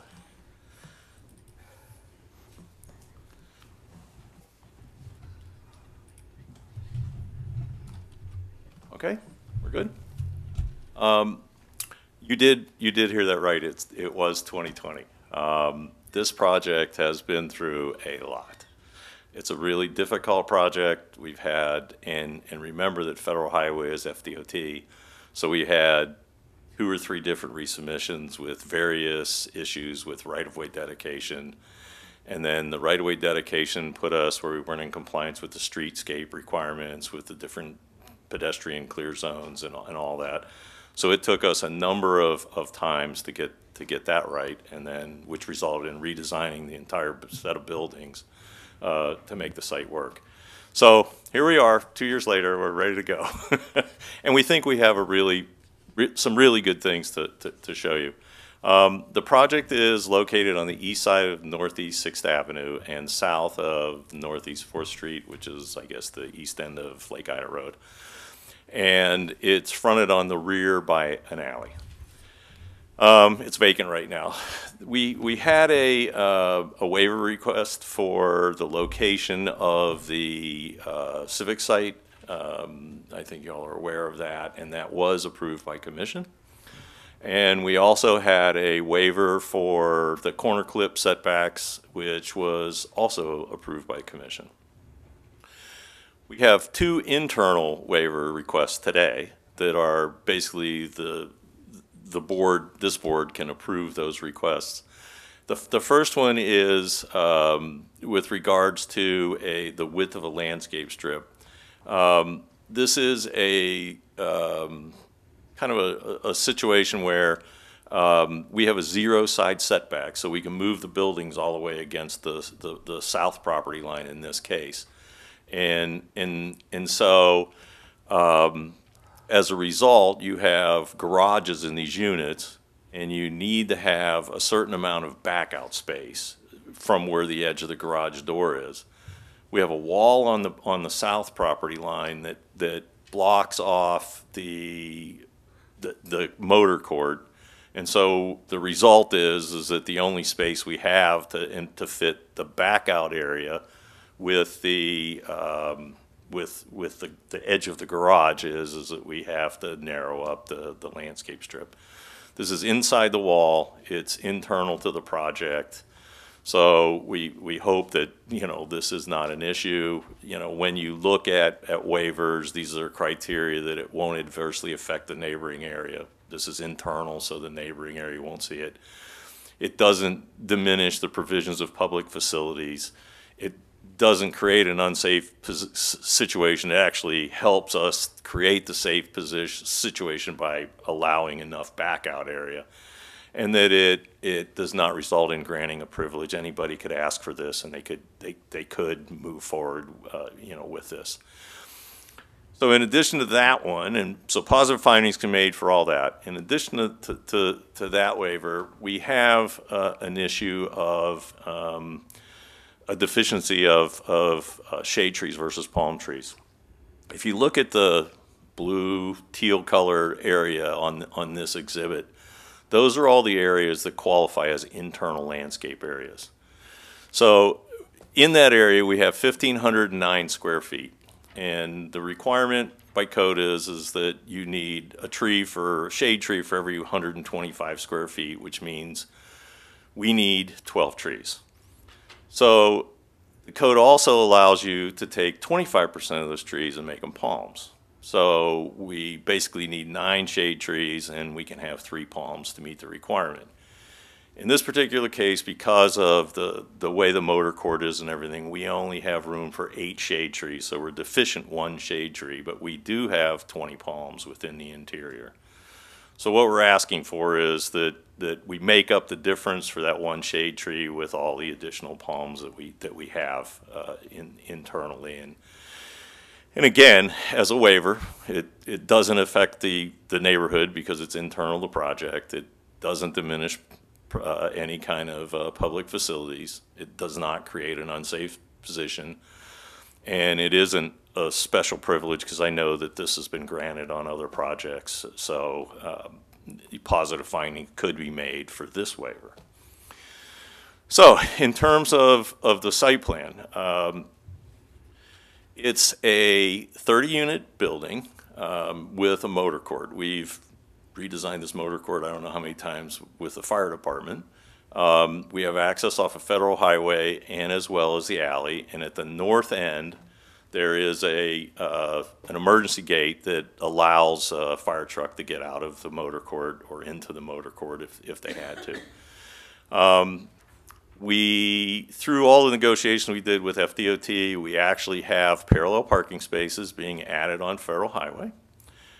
Those are not part of our required parking count. Those are public spaces that we're adding that of course anybody that came to visit this site could park there, but anyone else from the public could also park there. And if you see the way the sidewalk is on the 6th Avenue side, you'll see that where the parking spaces are, there are little bump outs of the sidewalk that actually provide access to anyone parking in those parallel spaces so they don't have to climb over landscaping. But we have landscape nodes between all of those different areas. This meets all the streetscape standards. That actually exceeds the streetscape standards because the sidewalk gets much wider in some areas. It's a frontage design that utilizes stoops for access, so these units have access both from the motor court side as well as the federal highway side. On the alley, we've done something I don't think's been done in the city. We've dedicated the right of way to get a 20-foot alley in there, and as you know, most alleys in town are pretty ugly. They're usually service areas, and so what we've decided to do was, because of how you access these units, when there's a lot of projects where you enter the project through the garage and you don't really have a front door anywhere. So in this case, we've actually created a streetscape in the alley. We've added 13 parallel parking spaces. There's a sidewalk next to those parking spaces, and again, there are stoop entrances into the units from that side. So again, you can enter from the motor court or you can enter from the surrounding street. There's also 2 charging stations in those parallel spaces. So anyone with electric vehicles can park and recharge. And we've provided some landscape nodes that normally you don't have in an alley.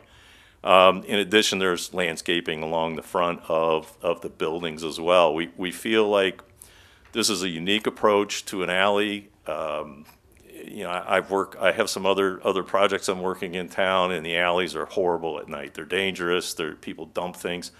We feel like this puts eyes on the street. It puts activity. It creates safety. We feel that this is a really good approach to dealing with the alley.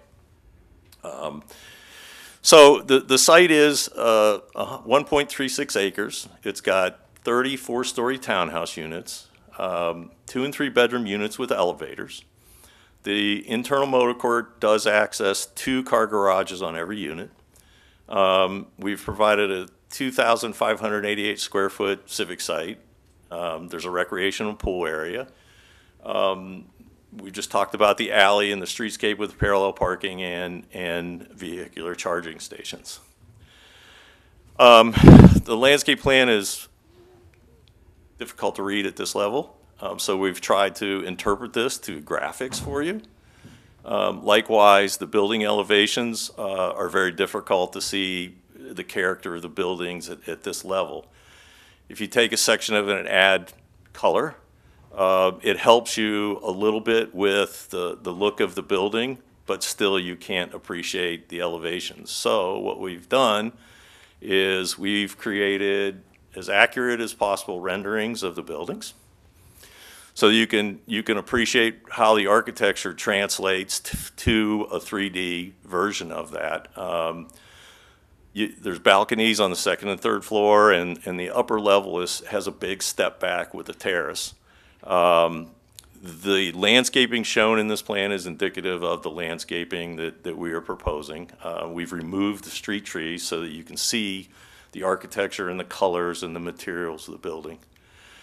And here is with the street trees. We think we've created a really great streetscape on this project that people will really enjoy living here and walking in this area. Looking from the south end of Federal Highway to the north, this is just another view of the similar building so that you can see the architecture again without the landscape, the streetscape. And then here it is with the street trees added into the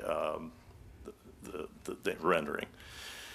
And this is a view that would be like from across Federal Highway, so you can get a better view just looking straight on, because on the angle the street trees tend to block a lot of the facade. But this gives you a really accurate representation of what this would look like as you drove down Federal Highway.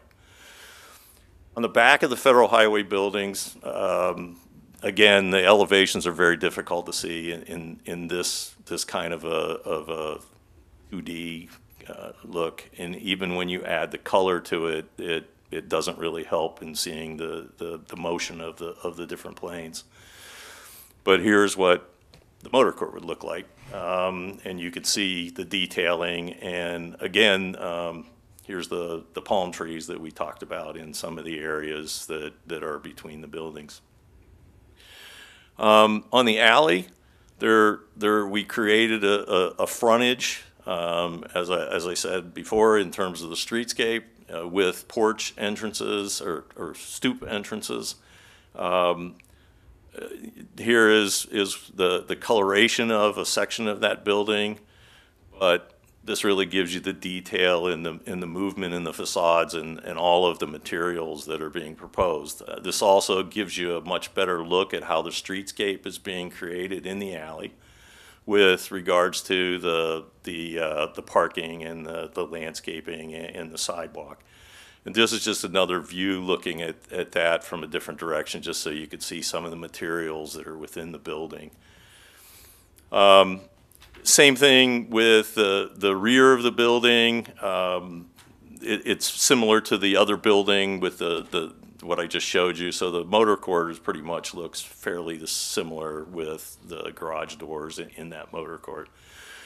Part of the redesign of this over the number of things was originally the garage doors were facing the alley, and we chose to turn it around and put all the garage doors in the motor court and provide streetscapes on both sides, which we think is a much better project. There are some amenities. We have a civic site and we have a pool area.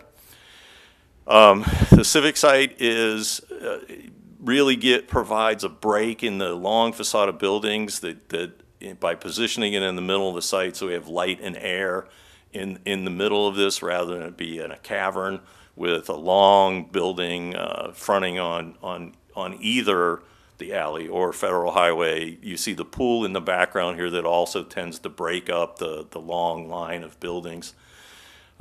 This would be the view of the civic site from Federal Highway. There are bike racks, trash receptacles, people and dog, water fountains, seats, all of the things that are required by code to be in this type of a civic site.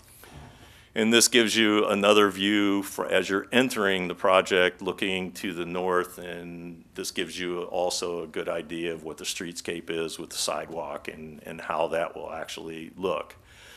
With regards to the pool area, this is a view looking down on the alley.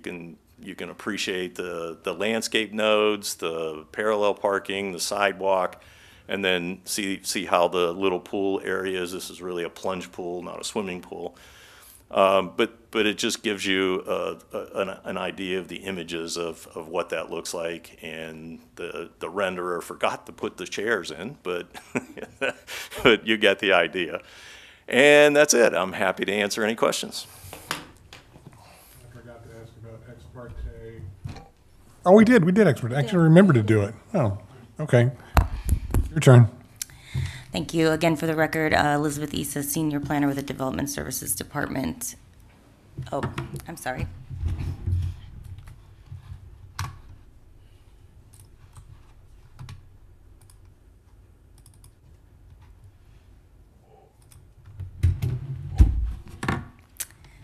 Okay. Subject site is located at 375 and 395 Northeast 6th Avenue, US 1, on the southeast corner of the intersection of Northeast 6th Avenue and Northeast 4th Street. The site is currently vacant and is zoned Central Business District within the Commercial Core Neighborhood Subdistrict and has a compatible future land use designation of Commercial Core. The proposal includes a 30-unit townhome development. The townhomes are composed of 5 four-story buildings with units that contain 3 to 4. You said 2 to 3. It's 2 to 3, so that's incorrect. Sorry, it's 2 to 3 bedrooms, a private elevator, individual terraces, and accessible roof decks. The proposal also includes civic open space, a private pool, paved sidewalks, on-street parallel parking spaces, an interior paved drive aisle, and landscaping. To give you a little history on the site, there are 2 parcels, 375 and 395. The 375 Northeast 6th Avenue parcel was originally developed with a car wash in 1959 that was demolished in January of 2006 and has remained vacant. And the 395 parcel contained an automobile repair shop, which was demolished in October of 2007 and has also remained vacant since. On March 1st, 2022, the City Commission granted 2 waivers for the project. The first waiver was related to the setback along Northeast 6th Avenue and Northeast 4th Street at the corner to provide a 3.17-foot setback on the ground floor and a 0-foot setback on the second and third floor. And the second waiver was related to the placement of the required civic open space in the mid portion of the site. The code requires that it be bound by building facades or streets, and it was located adjacent to the interior drive aisle, which required the waiver. Pursuant to LDR Figure 4413B1, which is a central core and beach sub-district regulating plan of the LDRs, Northeast 6th Avenue is considered a primary street and Northeast 4th Street is considered a secondary street. Pursuant to Table 4413C, the proposal complies with the dimensional requirements of the district, which is shown here. It's also provided in your backup. In regards to parking, the proposal meets the requirements for parking. Each unit has a 2-car garage, which accommodates 60 spaces. The required 13 guest spaces are provided as parallel spaces along the north and south alley on the east side of the site, 2 of which are equipped with charging stations for fuel alternative vehicles. Additionally, there's on-street parallel parking provided within the Northeast 6th Avenue or Federal Highway right-of-way in compliance with city standards. And while bicycle parking is not required for attached single-family homes, the applicant has provided 8 bicycle parking spaces. The land development regulations require certain findings be made in regard to the architectural elevations. And the findings are listed here for you. They're also provided in the staff report. In addition, there are additional findings related to the architectural elevations also provided in the staff report. So within the CBD, applicants are required to choose one of the 7 approved architectural vernacular styles. And this project is proposing the masonry modern style. Masonry modern can incorporate flat roofs or based on the pure geometric form, frequently include rooftop terraces. The buildings are designed to emphasize the solidity of the mass, the geometry of the building. Smooth stucco exteriors, ratio of glass to wall also emphasizes the solidity of the structure. Window types are typically recessed, rational load-bearing construction technique, limited ornamentation. Railings are metal, wood, or extensions of solid walls. Eyebrows, terraces, arcades, or deep roof overhangs can be provided to provide shade, stone and wood detailing, and tripartite composition, which is the base, middle, and top.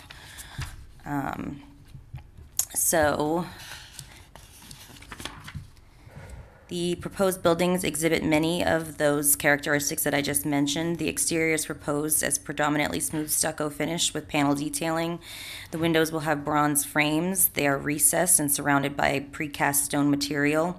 The base of the buildings will be wrapped in precast stone, and the buildings will incorporate a blue, beige, and white color scheme for the upper floors. Bronze horizontal aluminum railings will accent the individual terraces and ground floor entries. Bronze horizontal guardrails will be mounted on the rooftop. Elevator tower overrun is proposed on top of the building, providing access to the rooftop terraces. Entry doors are proposed as wood with horizontal detailing, and the garage doors are designed with a composite overlay with a wood grain finish. The proposal reflects the monolithic intent of the masonry modern architecture, which is clearly expressed in the building's exterior. The CBD also requires a frontage type, one of the approved frontage types. The applicant is proposing the stoop frontage type. A stoop is a small staircase leading to the entrance of a building that may be covered. The elevation of the stoop is necessary to ensure privacy for residential uses in the ground story of buildings. Stoop should provide sufficient space for a person to comfortably pause before entering or after exiting the building. And the chart on the screen shows that the proposal meets the dimensional requirements for stoops in the CBD.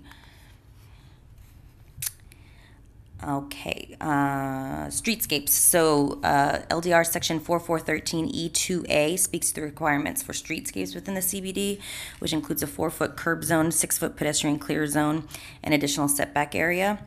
Applicant is proposing a distance of approximately 14.05 feet from the back of the curb to the buildings that face along Northeast 6th Avenue and 10 feet along Northeast 4th Street. Streetscape standards along Northeast 4th Street have been modified to accommodate the existing site constraints. The portion of Northeast 4th Street along the subject property has existing underground utilities. There's AT&T and sanitary sewer lines and right-of-way constraints. There are 4 lanes merging to 2 lanes. Due to the existing site constraints, the required streetscapes and curb zones are difficult to provide in the typical configuration to comply with the streetscape standards. Therefore, pursuant to LDR section 4413E2B4, the Development Services Director approved the modified streetscape as proposed. The proposal requires a total of 2,564 square feet of civic open space and 2,588 square feet are provided central to the site adjacent to Northeast 6th Avenue.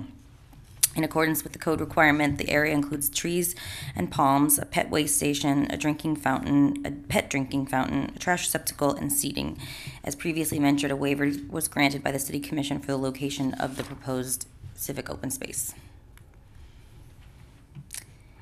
The landscape plans have been reviewed for compliance with LDR section 4616 by the senior landscape planner. The proposal also complies with LDR section 4619, which is the tree preservation, protection, enforcement, and maintenance requirements.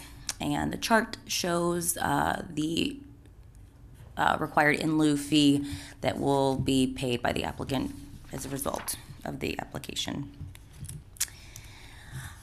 This application includes 2 additional waivers that the Site Plan Review and Appearance Board can grant as part of this approval. The first is a waiver request seeking relief from Section 4616H3D to allow for a 1.22 foot minimum width landscape strip or a 5-foot minimum landscape strip is required. And the second is a waiver request from Section 4616H34 to provide palms for the required interior landscaping rather than shade trees. In accordance with the code section seeking a relief from 25% of the required trees shall be palms, and the request is proposing additional palms to make up for the lack of shade trees. In regards to waivers, the board, there are findings that need to be met in order to grant the waiver. They shall not adversely affect the neighboring area, shall not significantly diminish the provision of public facilities, shall not create an unsafe situation, and does not result in the grant of a special privilege in that the same waiver would be granted under similar circumstances on other properties. So the first waiver, which is related to the landscape strip. The waiver is being sought due to the proposed 6-foot back-out space at the south end of the interior drive aisle. Code requires a 5-foot wide landscape strip between the property line and the edge of the 6-foot back-out space. Proposed site configuration does not allow for enough dimensional area for the required 11 feet needed to accommodate the 6-foot back-out space and the 5-foot landscape strip. As the 6-foot wide back-out space is necessary to facilitate vehicular maneuvering within the subject area, the narrowing of the landscape strip is being requested. If approved, the waiver is not anticipated to adversely affect the neighboring area and would create a safer situation as a 6-foot back-out space would be able to be provided, which would benefit the traffic flow of the site and allow for enhanced vehicular and pedestrian safety. Public facilities will not be diminished, and the applicant will not receive a special privilege as reduced landscape islands have been approved throughout the city when necessary to create safer situations such as this. The second waiver is being sought with regards to interior landscaping requirements, which states that there shall be a group of palms or shade tree for every 125 square feet of required interior landscaping. Due to the site constraints and the building interference, it is not possible to provide 75% of the required trees as shade trees. If approved, the waiver is not anticipated to adversely affect the neighboring area nor create an unsafe situation, as the applicant is proposing trees that are permitted in other development scenarios throughout the city. Public facilities will not be diminished as a result of the request, and the applicant would be granted a special privilege as other developments are required to provide shade trees in this particular scenario. The buildings could have been proposed at a smaller scale, allowing for enough space to provide for the required shade trees. Shade trees are preferred to palms for providing a dense tree canopy. Section 3.1.1 of the LDRs requires that the project meet the findings in regards to land use map, concurrency, consistency, and compliance with the LDRs. And the project does meet all of those findings. There's more information provided in the backup.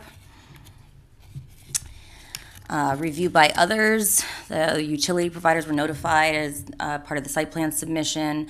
Project was reviewed by the DDA on June 14th, 2021.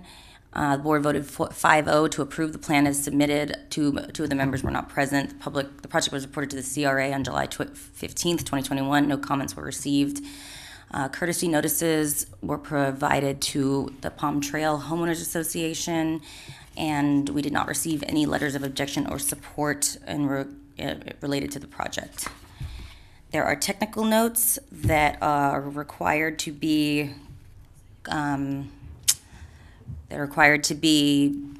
completed prior to the issuance of a building. Well, some of them are prior to issuance of a building permit. Some of them are related to other timing elements, but the applicant is aware of the technical notes that they'll need to follow up on after the meeting. And that completes my presentation. I would be happy to answer any questions. Thank you for that very thorough presentation. Is there any comment from the public?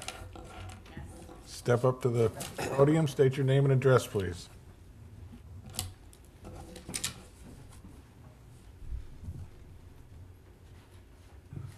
Hi, Joy Howell, 25 Northwest 24th Court. First, I just have a quick question. Mr. Bennett, I assume this is not coming before Planning and Zoning, correct? This project?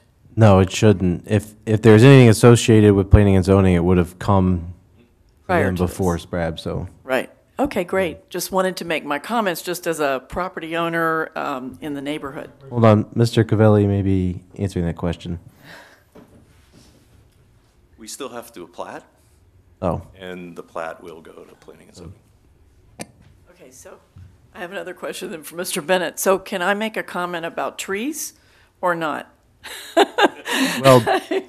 Well, technically, I don't think that that's an issue. I mean, She's on the P&Z board. yeah, because you're on the planning and zoning board, the real issue would be if there's multiple members and it'd be a sunshine violation. So, but we don't even need to worry about that. There's no other planning and zoning board members here. Okay. And you're also speaking, as a member Right. of the public. So no, there's no issues with you commenting on the project. Okay, great. Well, just generally speaking, I like the project. I think they've done a very nice job in the planning of the site and all of that. But I just wanted to mention to this board that the Palm Trail area and our neighborhood has been so focused on trying to get street trees and street beautification. So we really appreciate what they've done with the alley. That's a big improvement. There's no question, turning that into a streetscape. But my question relates really to the city, which is that they're removing trees on the site and paying into the in lieu tree fund. If they were willing to instead take some of that for the trees that might be desirable for the neighborhood for transplantation, would the city be willing to work with the developer and work with the neighborhood on this to see if there's a way to do that? There are several mature oaks that look like they might possibly be viable. I saw the less than 50%, but they might be. And I'm just wondering if the city would be amenable to that, because I believe Mr. Cavelli said that his client would be willing to work with the neighborhood. So that's my question, I guess. I don't know. I'm going to. Sure. While we wait for Michelle. From a procedural standpoint, let's just make sure that public comment is done first. Go ahead. I have some comments. Should I? No, that's okay. Can you address that, Amy? Yeah, let's, just to make sure that we're doing everything We properly. can deal with that question during the discussion. Right. Okay. So we'll have, if there's any more public comment, we'll do that first. Okay. Okay, great. Thank you. That's really the sum of my comment. Thank you. Thank you.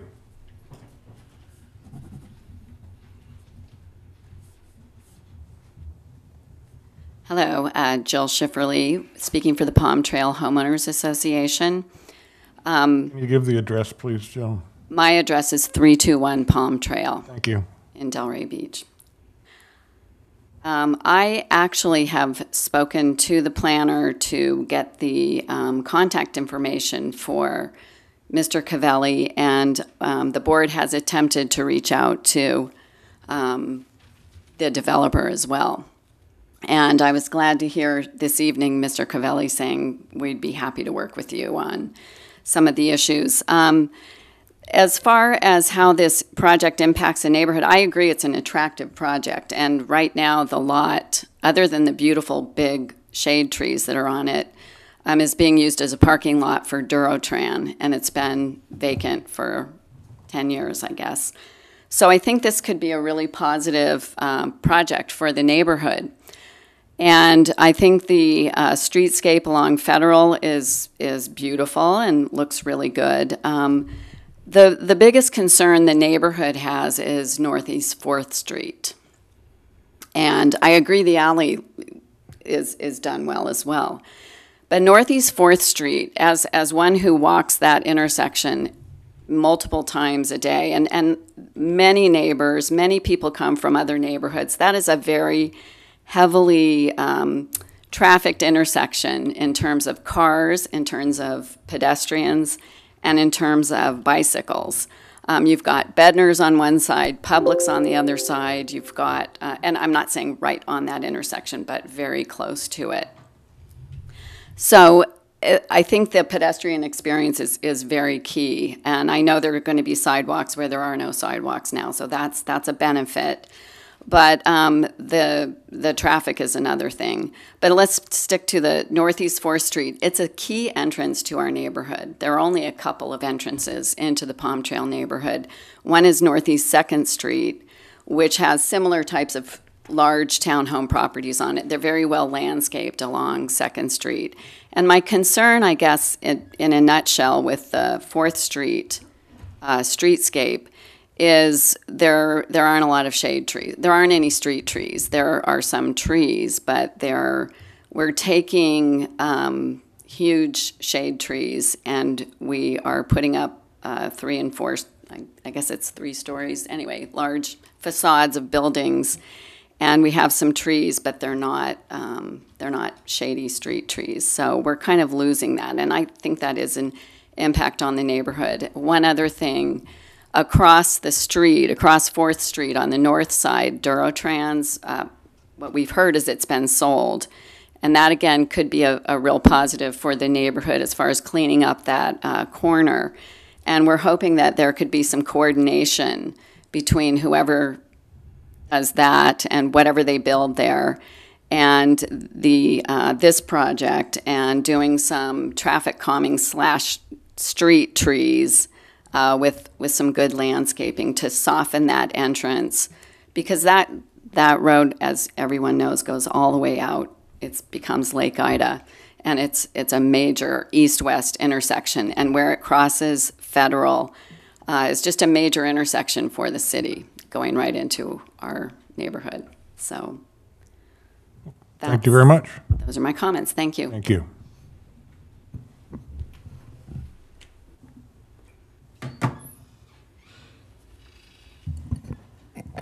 Well, let's go to rebuttal, and then we can deal with the questions. You have any rebuttal? I do Mr. not. Cavelli? I wouldn't call it rebuttal, but I would like to just clarify a few things, if I could. By all means. 4th Street is a real challenge. because there are some very large utilities in 4th Street, which is why we had to flip the sidewalk with the landscape area. Because if you stayed with the normal streetscape, it's impossible to plant anything. So this was a compromise as a way of getting at least trees of some type along that facade. And so this is the best we can do given what's under the ground. The other thing that we are doing is we are going to put streetlights on that street. So in terms of the night experience, that will help in terms of lighting that part of it. We recognize the fact that you know, the pedestrian experience is very important to the city, and we've really tried to come up with a streetscape not only on Federal Highway and 4th, but on the alley as well, which, you know, alleys need a lot of work in this town, and they're places to congregate, they're places to dump, they're at night, they're just not good. This brings light, brings people, it brings eyes on the street, it brings all of those natural surveillance things that SEPTED talks about in terms of doing that alley. So with regards to the trees, you know, we have a requirement that we have to deal with them one way or another. If there's an ability to take some of those trees and move them to some location nearby within the Palm Trail area, then that's just taking from this side and putting it to this side. So it's really just part of the equation, and so we're happy to sit and work through that. I think the trick is going to be is to name the sites for where those trees go. But we're certainly happy to meet and do that. Thank you. So I have rebuttal to that and more information for the Okay. board. And not that's truly rebuttal, but addressing this. So the landscape architect for the project is here, Mr. Jacobson? Yes. Yeah. I think some questions could be posed of him. He would need to be sworn in. He hasn't been sworn in.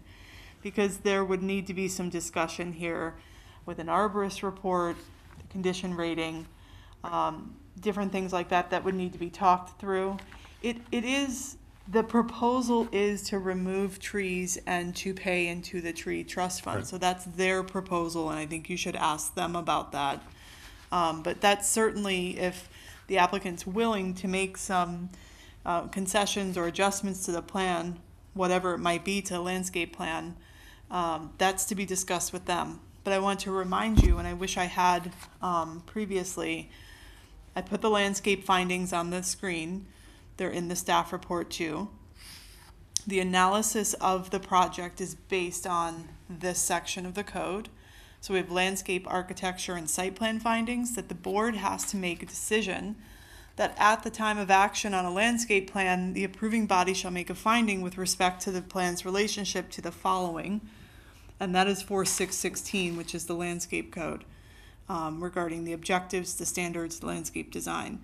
So it has been deemed by staff to be sufficient with respect to that code section. This is a design matter, and I think that you should engage Mr. Cavelli and Mr. Jacobson in a further conversation. Chair, if I can piggyback off of that, well, maybe we let the landscape architect make his way to the podium.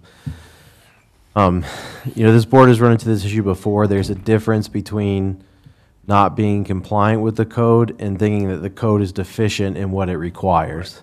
Right. So just keep that in mind as we ask questions and have the discussion. Is sometimes the issue is that the board wishes the code required more than it does.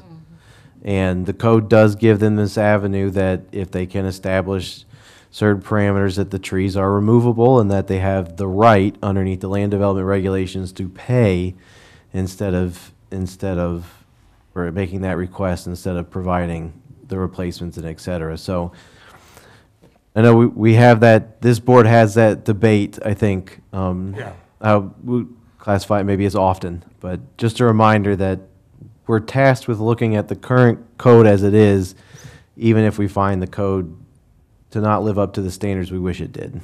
I understand. Does anyone have questions of the landscape architect? Well, Rochelle, why don't we go ahead and have him sworn in just in case, since we have him. By the authority vested in me as a notary of the state of Florida, do you swear or affirm that the testimony you're about to give is the truth, the whole truth, and nothing but the truth? I do. Thank you. Okay, let me just start off real quick.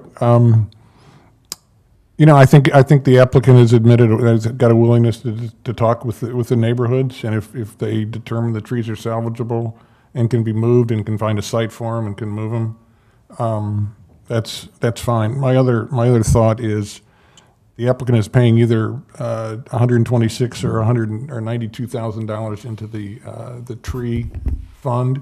The tree fund is for beautifying our town, I suppose, right? Isn't that what the tree fund's for? Yes. So then maybe the directors of the tree fund, maybe your neighborhood should appeal to them and say, we want some of that money to beautify our neighborhood. I think there's something like $500,000 or $600,000 in there now. I mean, it grows. I mean, this is one application, and it's $100,000, and I think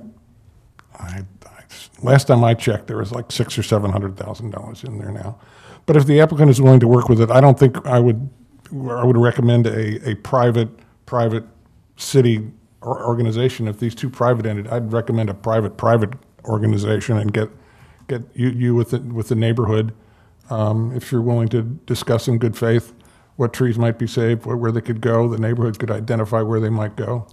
Well, and that's probably shouldn't have that discussion just so it doesn't appear as if the city is making that a condition or that it has any influence on this application. Yeah, I'm not making that a condition. I'm just suggesting, I don't want the city to get involved because I think that would be a condition. So I think the comments you've provided are sufficient to allow the applicant to decide whether or not to work with a third party. May I ask for a point of clarification?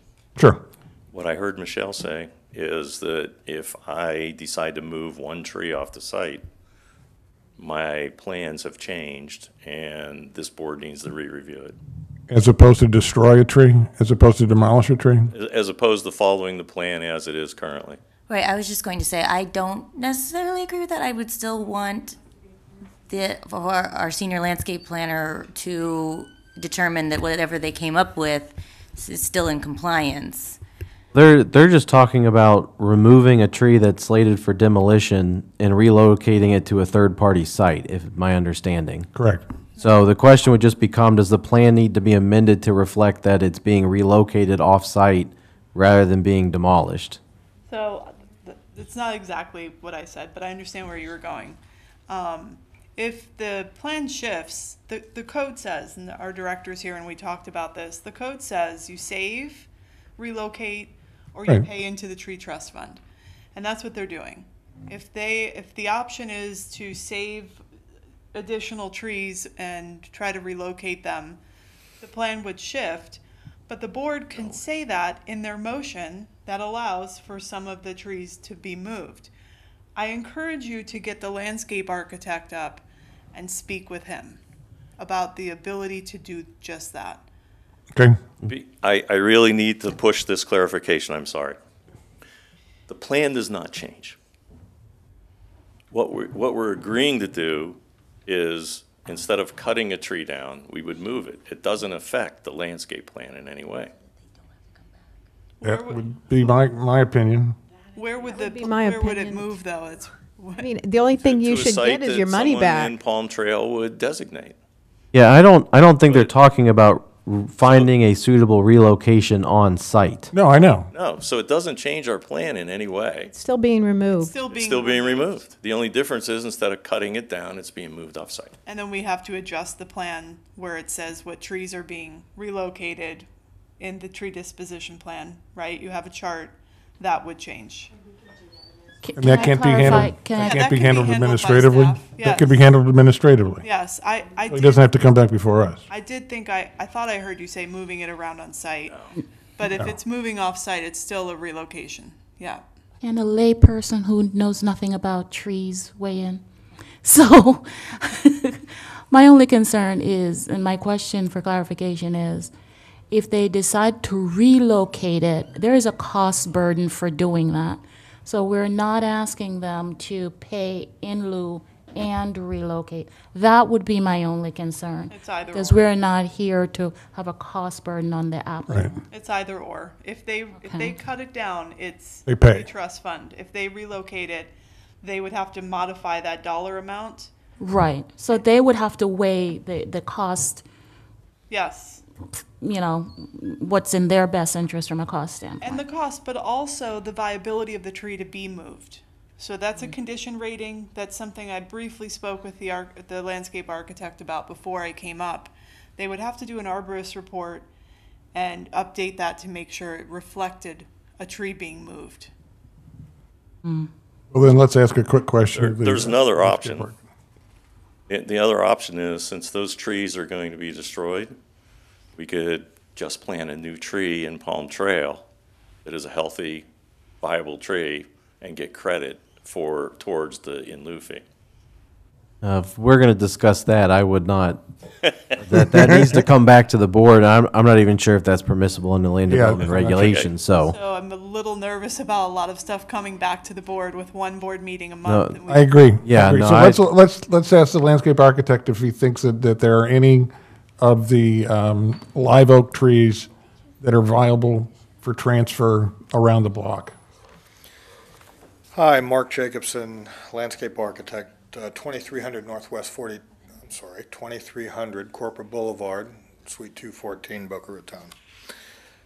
There are several trees on site. Most of them are mahoganies, which have nuts and fall on things, which aren't desirable.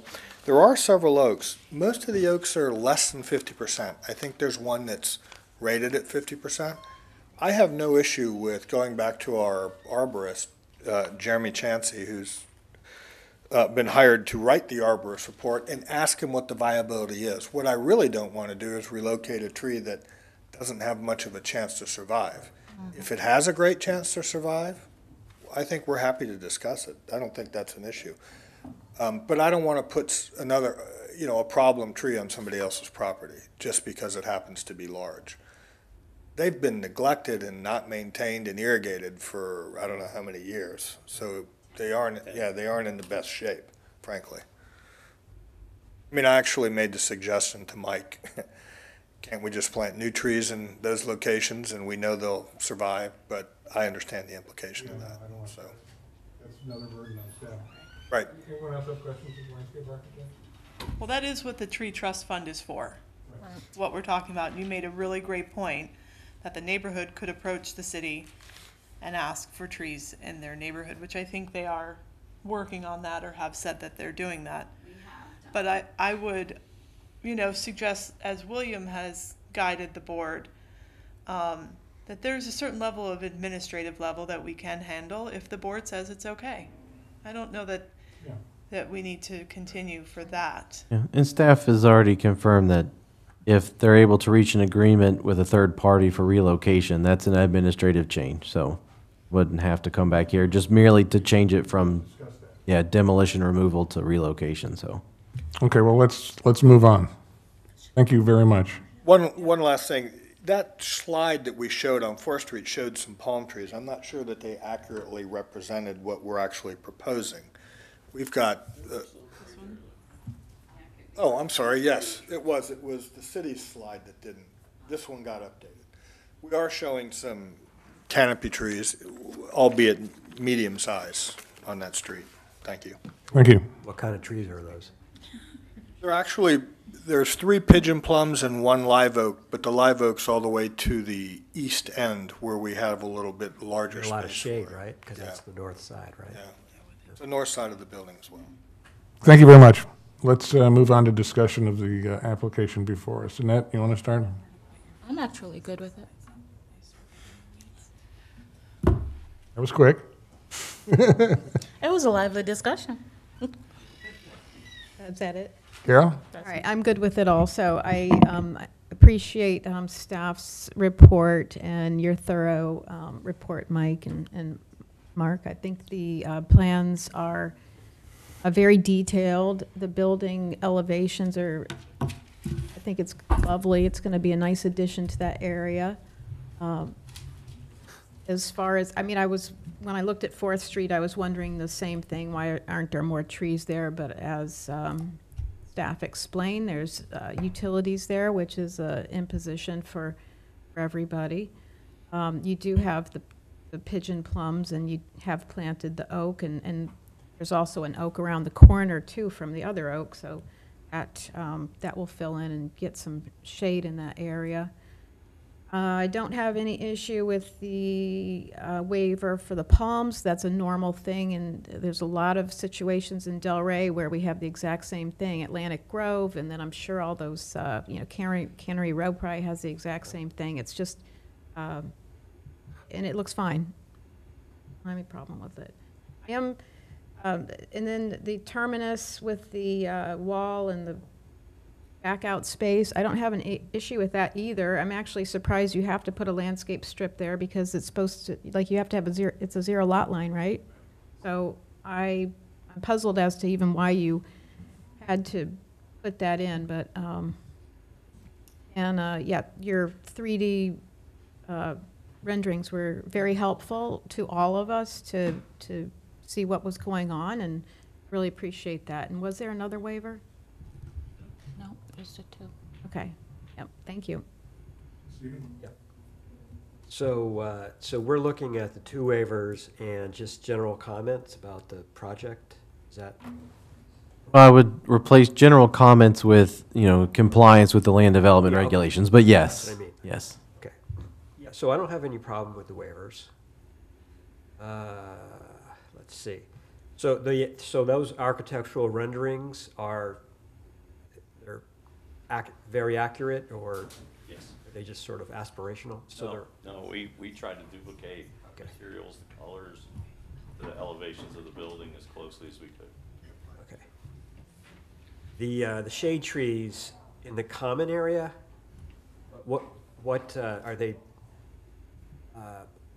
What kind of shade trees would you put in there? I prefer to. It doesn't look like a very large area for all those shades. So we do have a variety of, I brought an 11 by 17, we'll see how good my sight is. All right, so we've got actually a group of 4 oak trees that's sort of the central core. Okay. And they're in the middle so that they have the most room to grow. And then along the perimeter, our entry drive, we've got 6 calophyllum. We've got a group of coconuts at the entry, to give us some variety between palms and trees. And then on the back side of the civic site, we've got 5 calophyllums as well.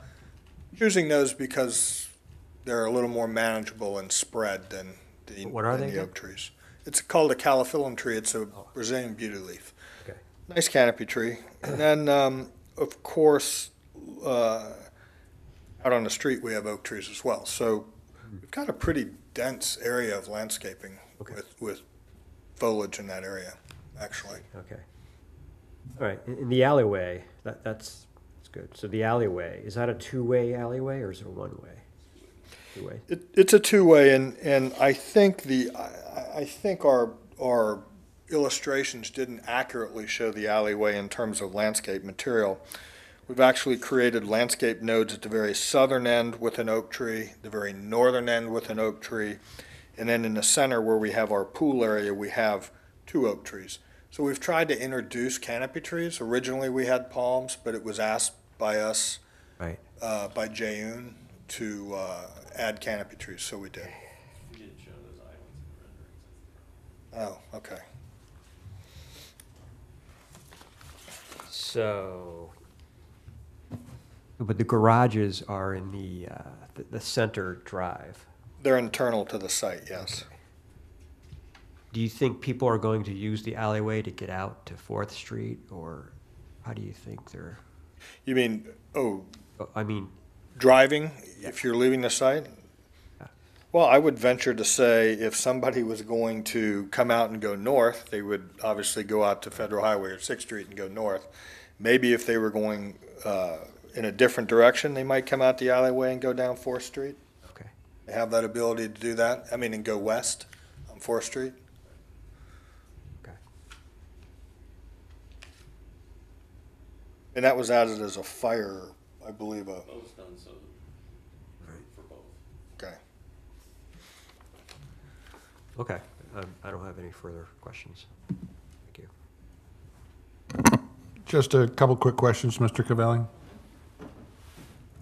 In your rendering, you show foliage of some sort, I think it's a shrub or something, of trees on the third floor patios. Is that part of your landscape plan? Yes, it is. So they'll be green, because I like green space up Yep, high like yes, that. it is. One of the renderings, it shows what looks like permanent ladders leading up to the elevator overshoot and the roof equipment and stuff. Those are locked ladders that have to be there in order to service the roof for whatever, the air conditioning, whatever is up. I understand they need access to service it. Yeah. Those are not for people to go up there. But if I lived there, I'd want to go up there. On the third level, there's the fourth floor steps back. Right. Like 20 feet, is it?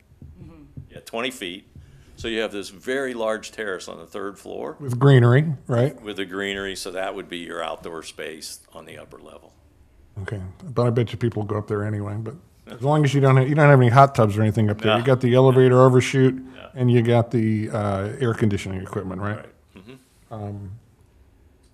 And then I guess this is a question for Ms. Issa. There's no low-income requirements for a structure this size, right? Low-income housing? No. Okay. And they didn't even go to I understand that they could have had plans with even more density than 30 units per this property. Is that true?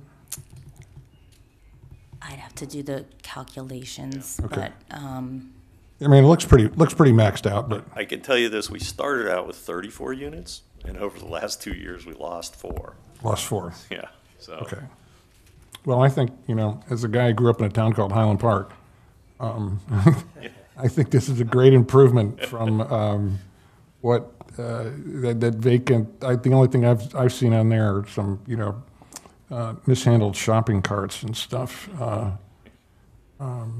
But I would encourage you to work with the neighborhood group as a gesture of goodwill, because they're going to be going through there daily, and then we'll and hopefully we can rescue a couple trees and cut down on the amount of your in lieu payment.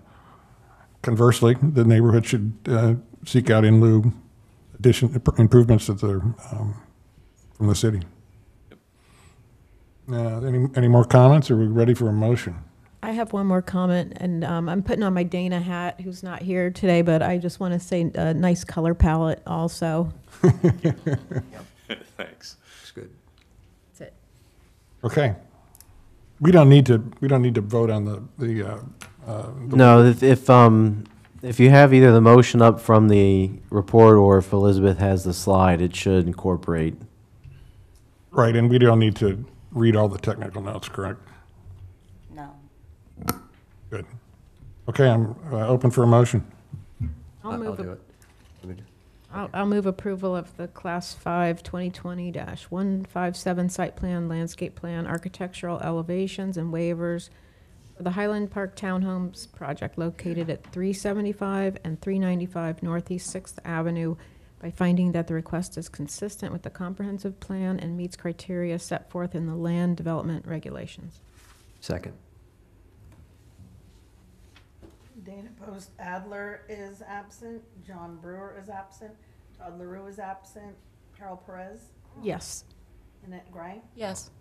Stephen Cohen, Yes. Bryce Patton. Yes. Thank you very much.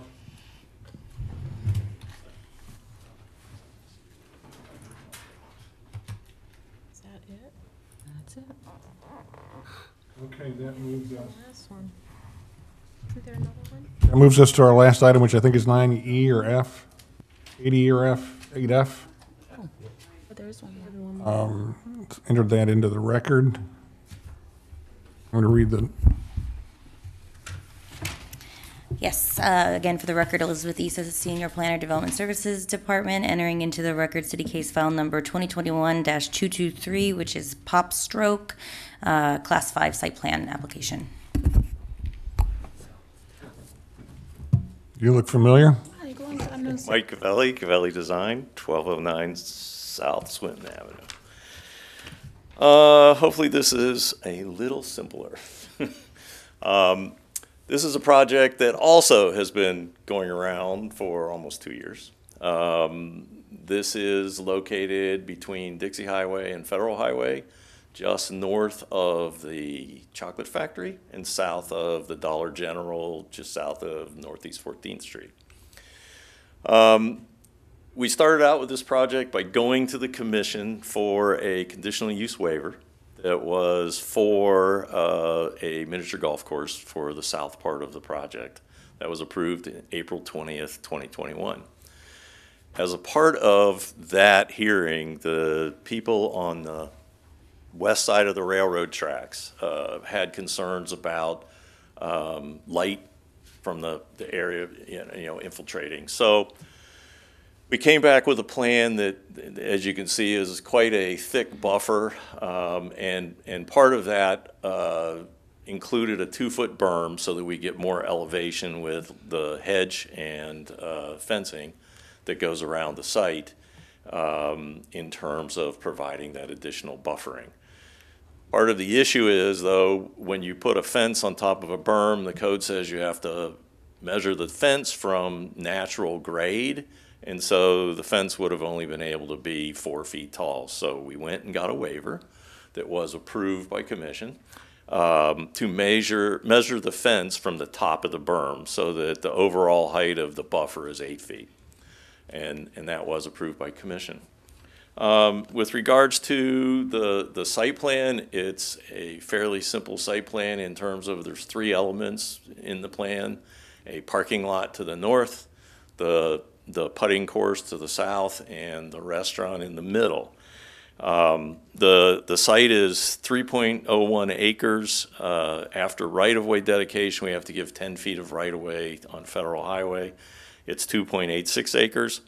There's going to be a 4,628 square foot restaurant, 2 18-hole Tiger Woods signature putting courses, a practice putting green, 2 fire pits with seating areas, an open play area with cornhole boards, children's play area with a slide structure, points of service for golf, a service area that includes a dumpster enclosure, maintenance building, and a loading zone.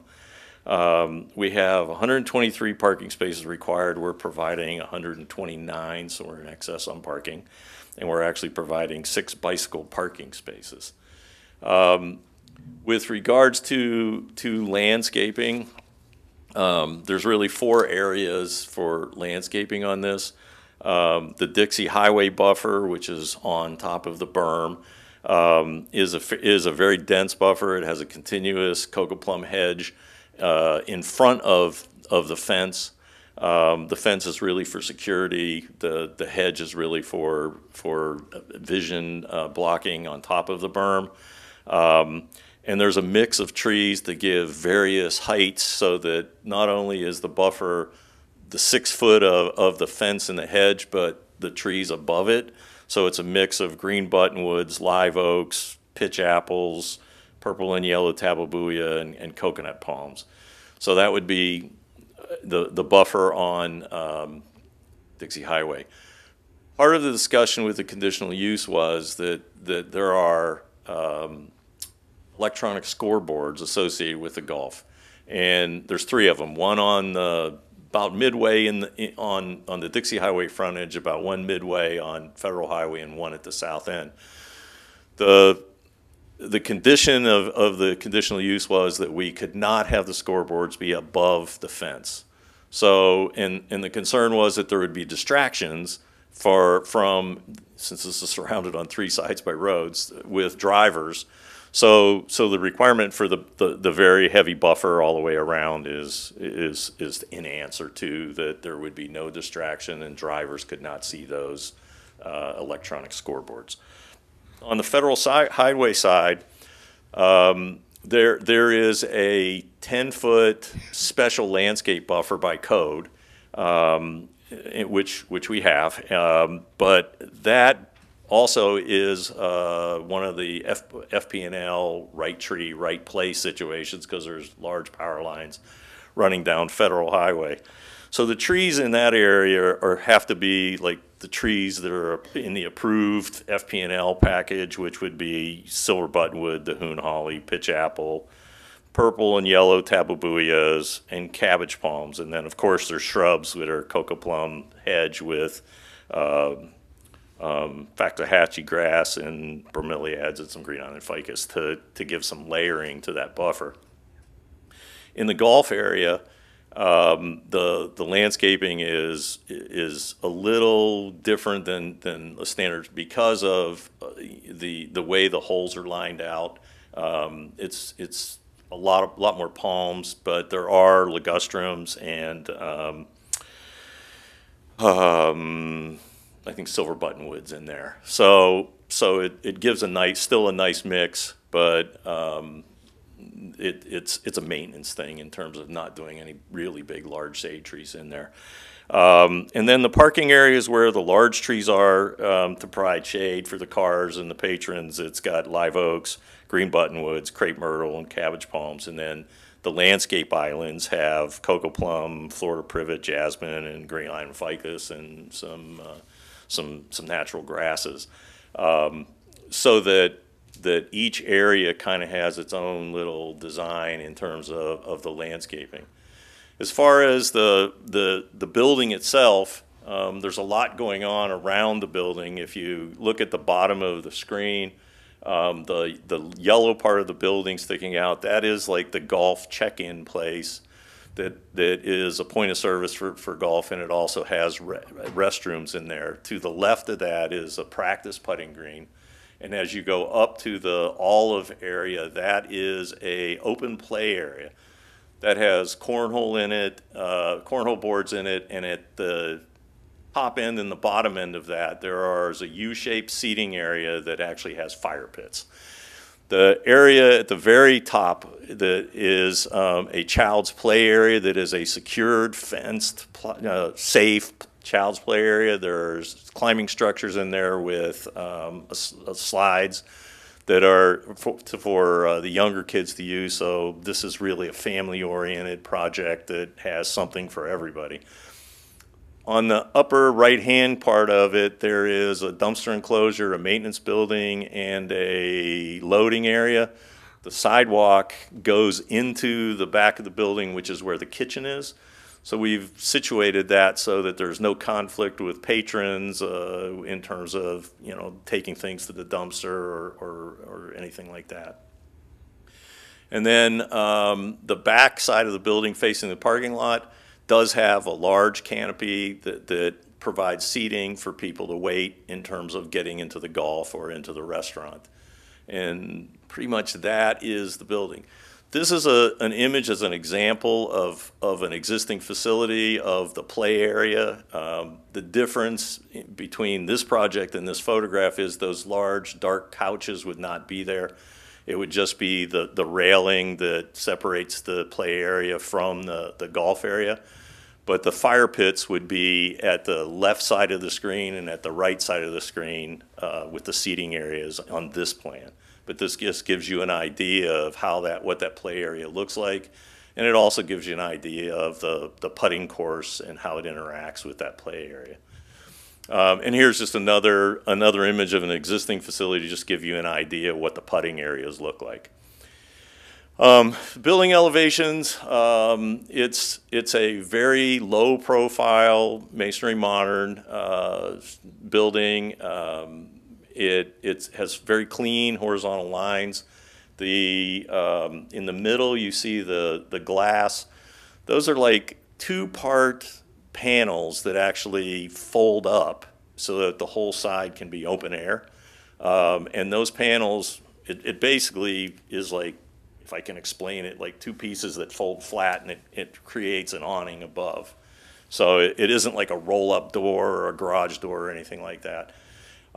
Difficult to tell what's going on with an elevation like this. So we've tried to give you a 3D to give you a little better idea of what the building would actually look like. This would be the north side on the parking lot side.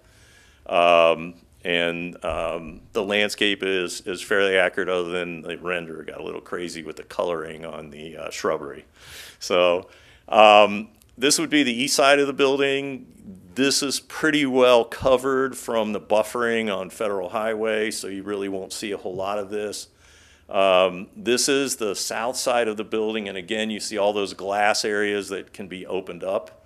And again, very difficult to interpret what's going on here. So we've tried to give you a 3D that gives you a little better idea. The colors are a little bit muted on this, but you get a feel for what the building architecture looks like. It's in terms of the back side of the building that would be facing the golf area.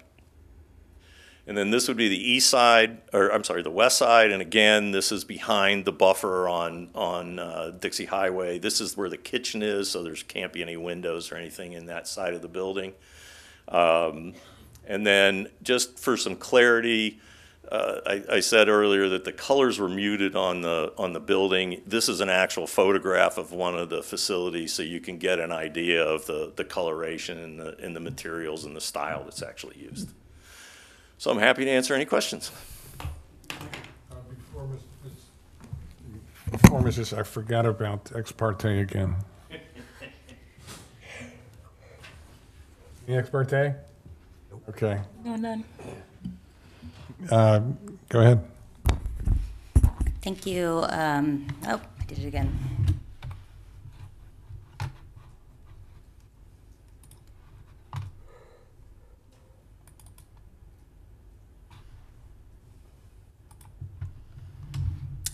Thank you again. For the record, Elizabeth Issa, Senior Planner, Development Services Department, presenting the Pop Stroke Class 5 site plan application this evening. The subject 3.01 acre parcel is generally located between Old Dixie Boulevard and North Federal Highway, east of Northeast 14th Street, and is zoned general commercial with a compatible land use map designation of general commercial. The subject site's address, it's comprised of 5 parcels. We're going through the process of plat application, which will create 1 parcel, but at the moment there are 5 parcels. 1 address is 1314 North Federal Highway. The other 4 parcels do not have addresses. They have associated parcel control numbers, which are listed on the screen. Class 5 site plan application is for a 4,628 square foot restaurant, 2 18-hole miniature golf courses, a children's play area, 2 point-of-service kiosks, and a storage restroom building with associated landscaping, parking, and loading area. To give you a little background on the site, the subject properties, which are currently vacant, were previously developed with a gasoline station. Permits to remove the 4 underground storage tank were issued in 1993. And on March 12th, 2019, a temporary use permit for a temporary parking lot was approved for a period of 2 years. On April 20th, 2021, the applicant received conditional use approval for the miniature golf course and recreational establishment. On March 11th, 2021, the Development Services Management Group approved a request associated with the Class 5 site plan application to reduce the dedication requirement for Old Dixie Highway from 20 feet to 0 feet, thereby eliminating a right-of-way dedication and maintaining the current dimension of 30 feet. Finally, on January 11th, 2022, the City Commission approved a waiver request to allow the installation of a 6-foot-tall fence on top of a 2-foot-high berm surrounding the property. I should note that the staff report incorrectly states that, and actually my slide also still says medium density residential. It's supposed to be general commercial underneath zoning in the first chart. And that is also incorrect in the staff report. It says RM. But this matrix compares the project design to the minimum and maximum development standards for the GC zoning district, which are set forth in LER section 434K. And the project complies with all the minimum standards for development. In regards to parking, the restaurant, fire pits, and game deck require 68 parking spaces, which is 12 spaces for every 1,000 square feet of the 4,942 square feet proposed. The game deck area is parked at the general commercial rate of 4.5 parking spaces for every 1,000 square feet, which requires 9 spaces. The miniature golf courses require 1.5 parking spaces for every golf hole, and as there are 36 holes proposed, 54 spaces are required. There are 6 surplus parking spaces. This is the wrong chart. Okay, what I'm saying is correct. I apologize, this is the wrong chart. But they are proposing 6 surplus parking spaces above what is required. The LDRs require that certain findings be made in regard to the architectural elevations. These findings are listed on the screen and were also provided to you in your backup. There are 2 sets of findings that need to be met. The proposed architecture for the structures is masonry modern. Both buildings will have a masonry exterior with a white painted scored stucco panel appearance, decorative metal louvers, and gray painted steel framing and canopies. Decorative male louvers are proposed at the top of each building, providing additional architectural detailing. The restaurant building includes clerestory windows and glass overhead garage doors on the north and south elevations, which are situated in front of bar seating areas. The overhead doors can be rolled open to provide an airy dining experience and connects to the adjacent game deck and golf areas beyond. The applicant has indicated that interior lighting has been designed to illuminate the interior of the building without causing garish glare from the clerestory windows. The proposed design and scale are uniform throughout the site and internally complements the proposed use aesthetically, thus meeting the intent of LDR Section 4618. Here are some of the elevations which were also provided in the applicant's presentation.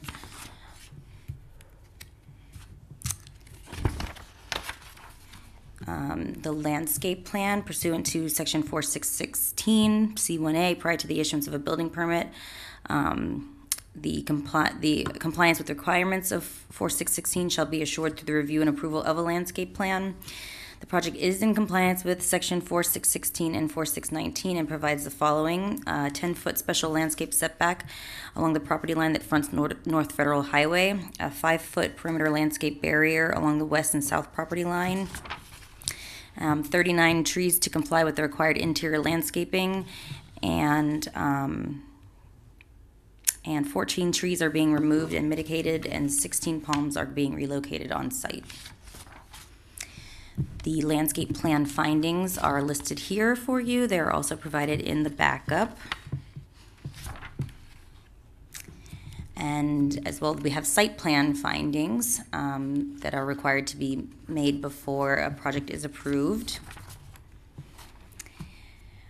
And we also have the required findings of LDR Section 311, which requires that all projects comply in terms of land use map, concurrency, consistency, and compliance with the LDRs. And this project does meet all 4 requirements. There are appendixes detailing those requirements in the staff report.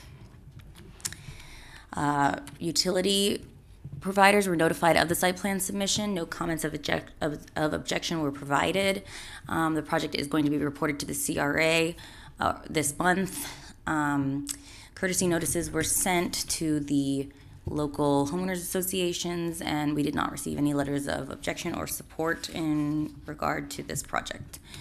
There are technical notes associated with the project that will need to be completed prior to whatever timing they are associated with in the notes, and the applicant is aware of these requirements. And that completes my presentation. I would be happy to answer any questions.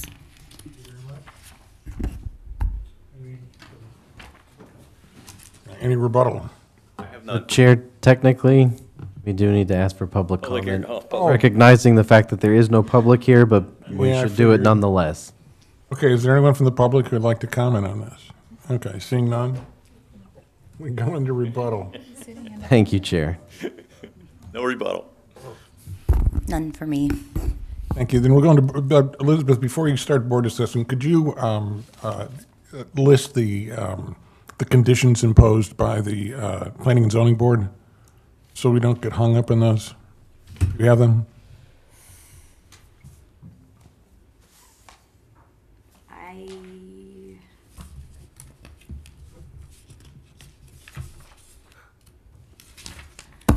don't think that I do, but I could find them for you. I just Well, have Mr. to- Cavalli, do you know the conditions? I don't have them all, but we have complied with all of those conditions in the site plan, and it was things like the berm. Right. Berm, the screening. lighting was a I think concern. the lighting was restricted to a 16-foot pole with Location. down lighting. Down lighting. Location of the scoreboards. I think there's some concern Scoreboards about were not noise from the allowed above scoreboard. the fence. There was those kinds of comments that And none of the scoreboards face into the neighboring No. commercial Everything or is below the residential. fence and behind the buffers. Okay, good. I just wanted to, so we Yep. didn't have to go talking about that stuff. Okay, it's open for board discussion. Well, I'll start. Well, this is exciting. Yes, it is. I feel sorry for the golf place down the street. Hopefully will still attract business in a It different way. doesn't matter to putting around. They They'll quit. actually supported this at one of the public hearings for the conditional use. Oh, Yeah, they're gonna sell out. All right, so is this real grass or is it artificial turf? This is, yes. Both? It's a little bit of both, but it's mostly artificial turf. Okay, and then, so you've got your fence going around Hmm. and small leaf clusia hedge, I think it's cocoa plum. CG? I don't know. I don't know, you've got two different size hedges. There's, along Dixie, there's a larger circle, and then coming around Federal Highway, there's a smaller one. So I was just wondering what the difference was in those hedges. I'm not so sure that the hedges are any different because the hedges are 6 feet all the way around. Mm-hmm. Because there's a 6-foot fence all the way around and the hedge is in front of the fence. I think the difference on Federal Highway is it's a required landscape buffer.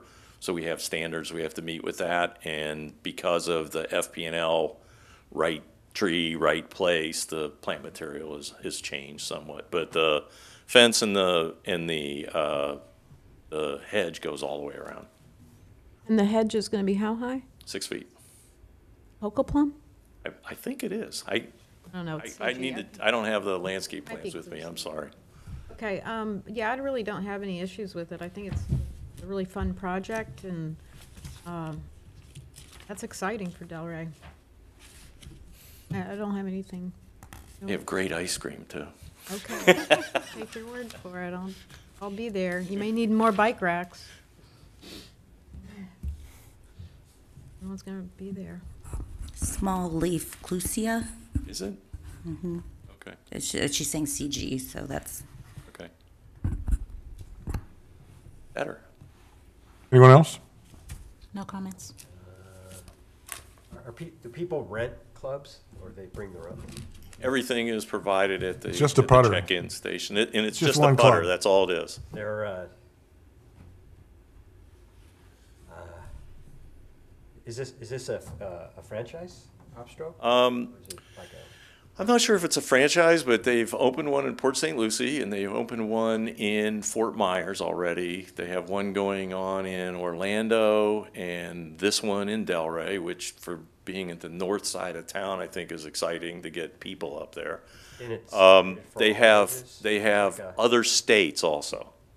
This is kind of an all-ages project? It's really family oriented. There's something for every age, to go there. And the nice thing about the way it's designed, you have the play area that mom and dad could be sitting in the restaurant and watching the kids play cornhole. So it's That'll happen. really designed for that kind of interaction. Okay. We'll be babysitting. Okay. People hit the balls far, or are they just like? It's just a putter. That's it. That's why we put this big buffer all around. No, it's just a putter. That's all they get. Okay. All right, well, I don't have any, I'm good. No further questions. No, I think it's good for the city. I just have a groupie request. Is Tiger Woods going to be here for the ribbon We cutting? hope. We hope. Now, I think the conditions imposed by I'm glad they're acceptable by the P&Z, and that we don't have to go through all that because could actually tell you that we had the plat up on Monday night, Yeah, right. and all those conditions were reiterated at the meeting, and so those are You in were the there, record right? on the Okay, so you- plat, so. Oh, so you can attach conditions to the plat? No, they just wanted to make sure that all those conditions were Yeah, complied with the in plat was- discussion for the plat. Yeah, the plat was the board item. They just I knew that's all I had. required, because they were informed that the site plan was going before you tonight. So they did ask staff to confirm that all the conditions they had placed had been incorporated into the site plan. And at that meeting, staff confirmed that as well. Okay, good, good. Yep. Okay, now, do we have a motion?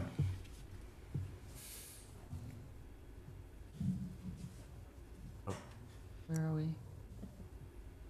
Sure, am I on the right one? Is 2021-223?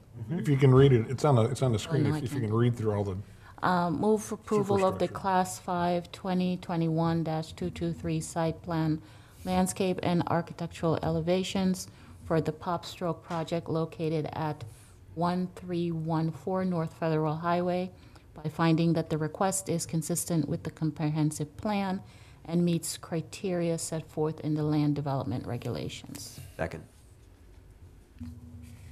Dana Post Adler is absent, John Brewer is absent, Todd LaRue is absent, Carol Perez, Yes. Nick Wright, Yes. Stephen Cohen, Yes. Bryce Patton. yes, Thank you. thank you. When's it gonna be finished? They want to be done for season. Coming season? Yeah. Yeah, I mean, it's not a lot of, I mean, the golf course is pretty easy. The golf course is pretty easy peasy, yeah. 4,500 square, 4,600 square foot restaurant. It's not. But he doesn't have any like windmills or stuff. It's like a real golf course.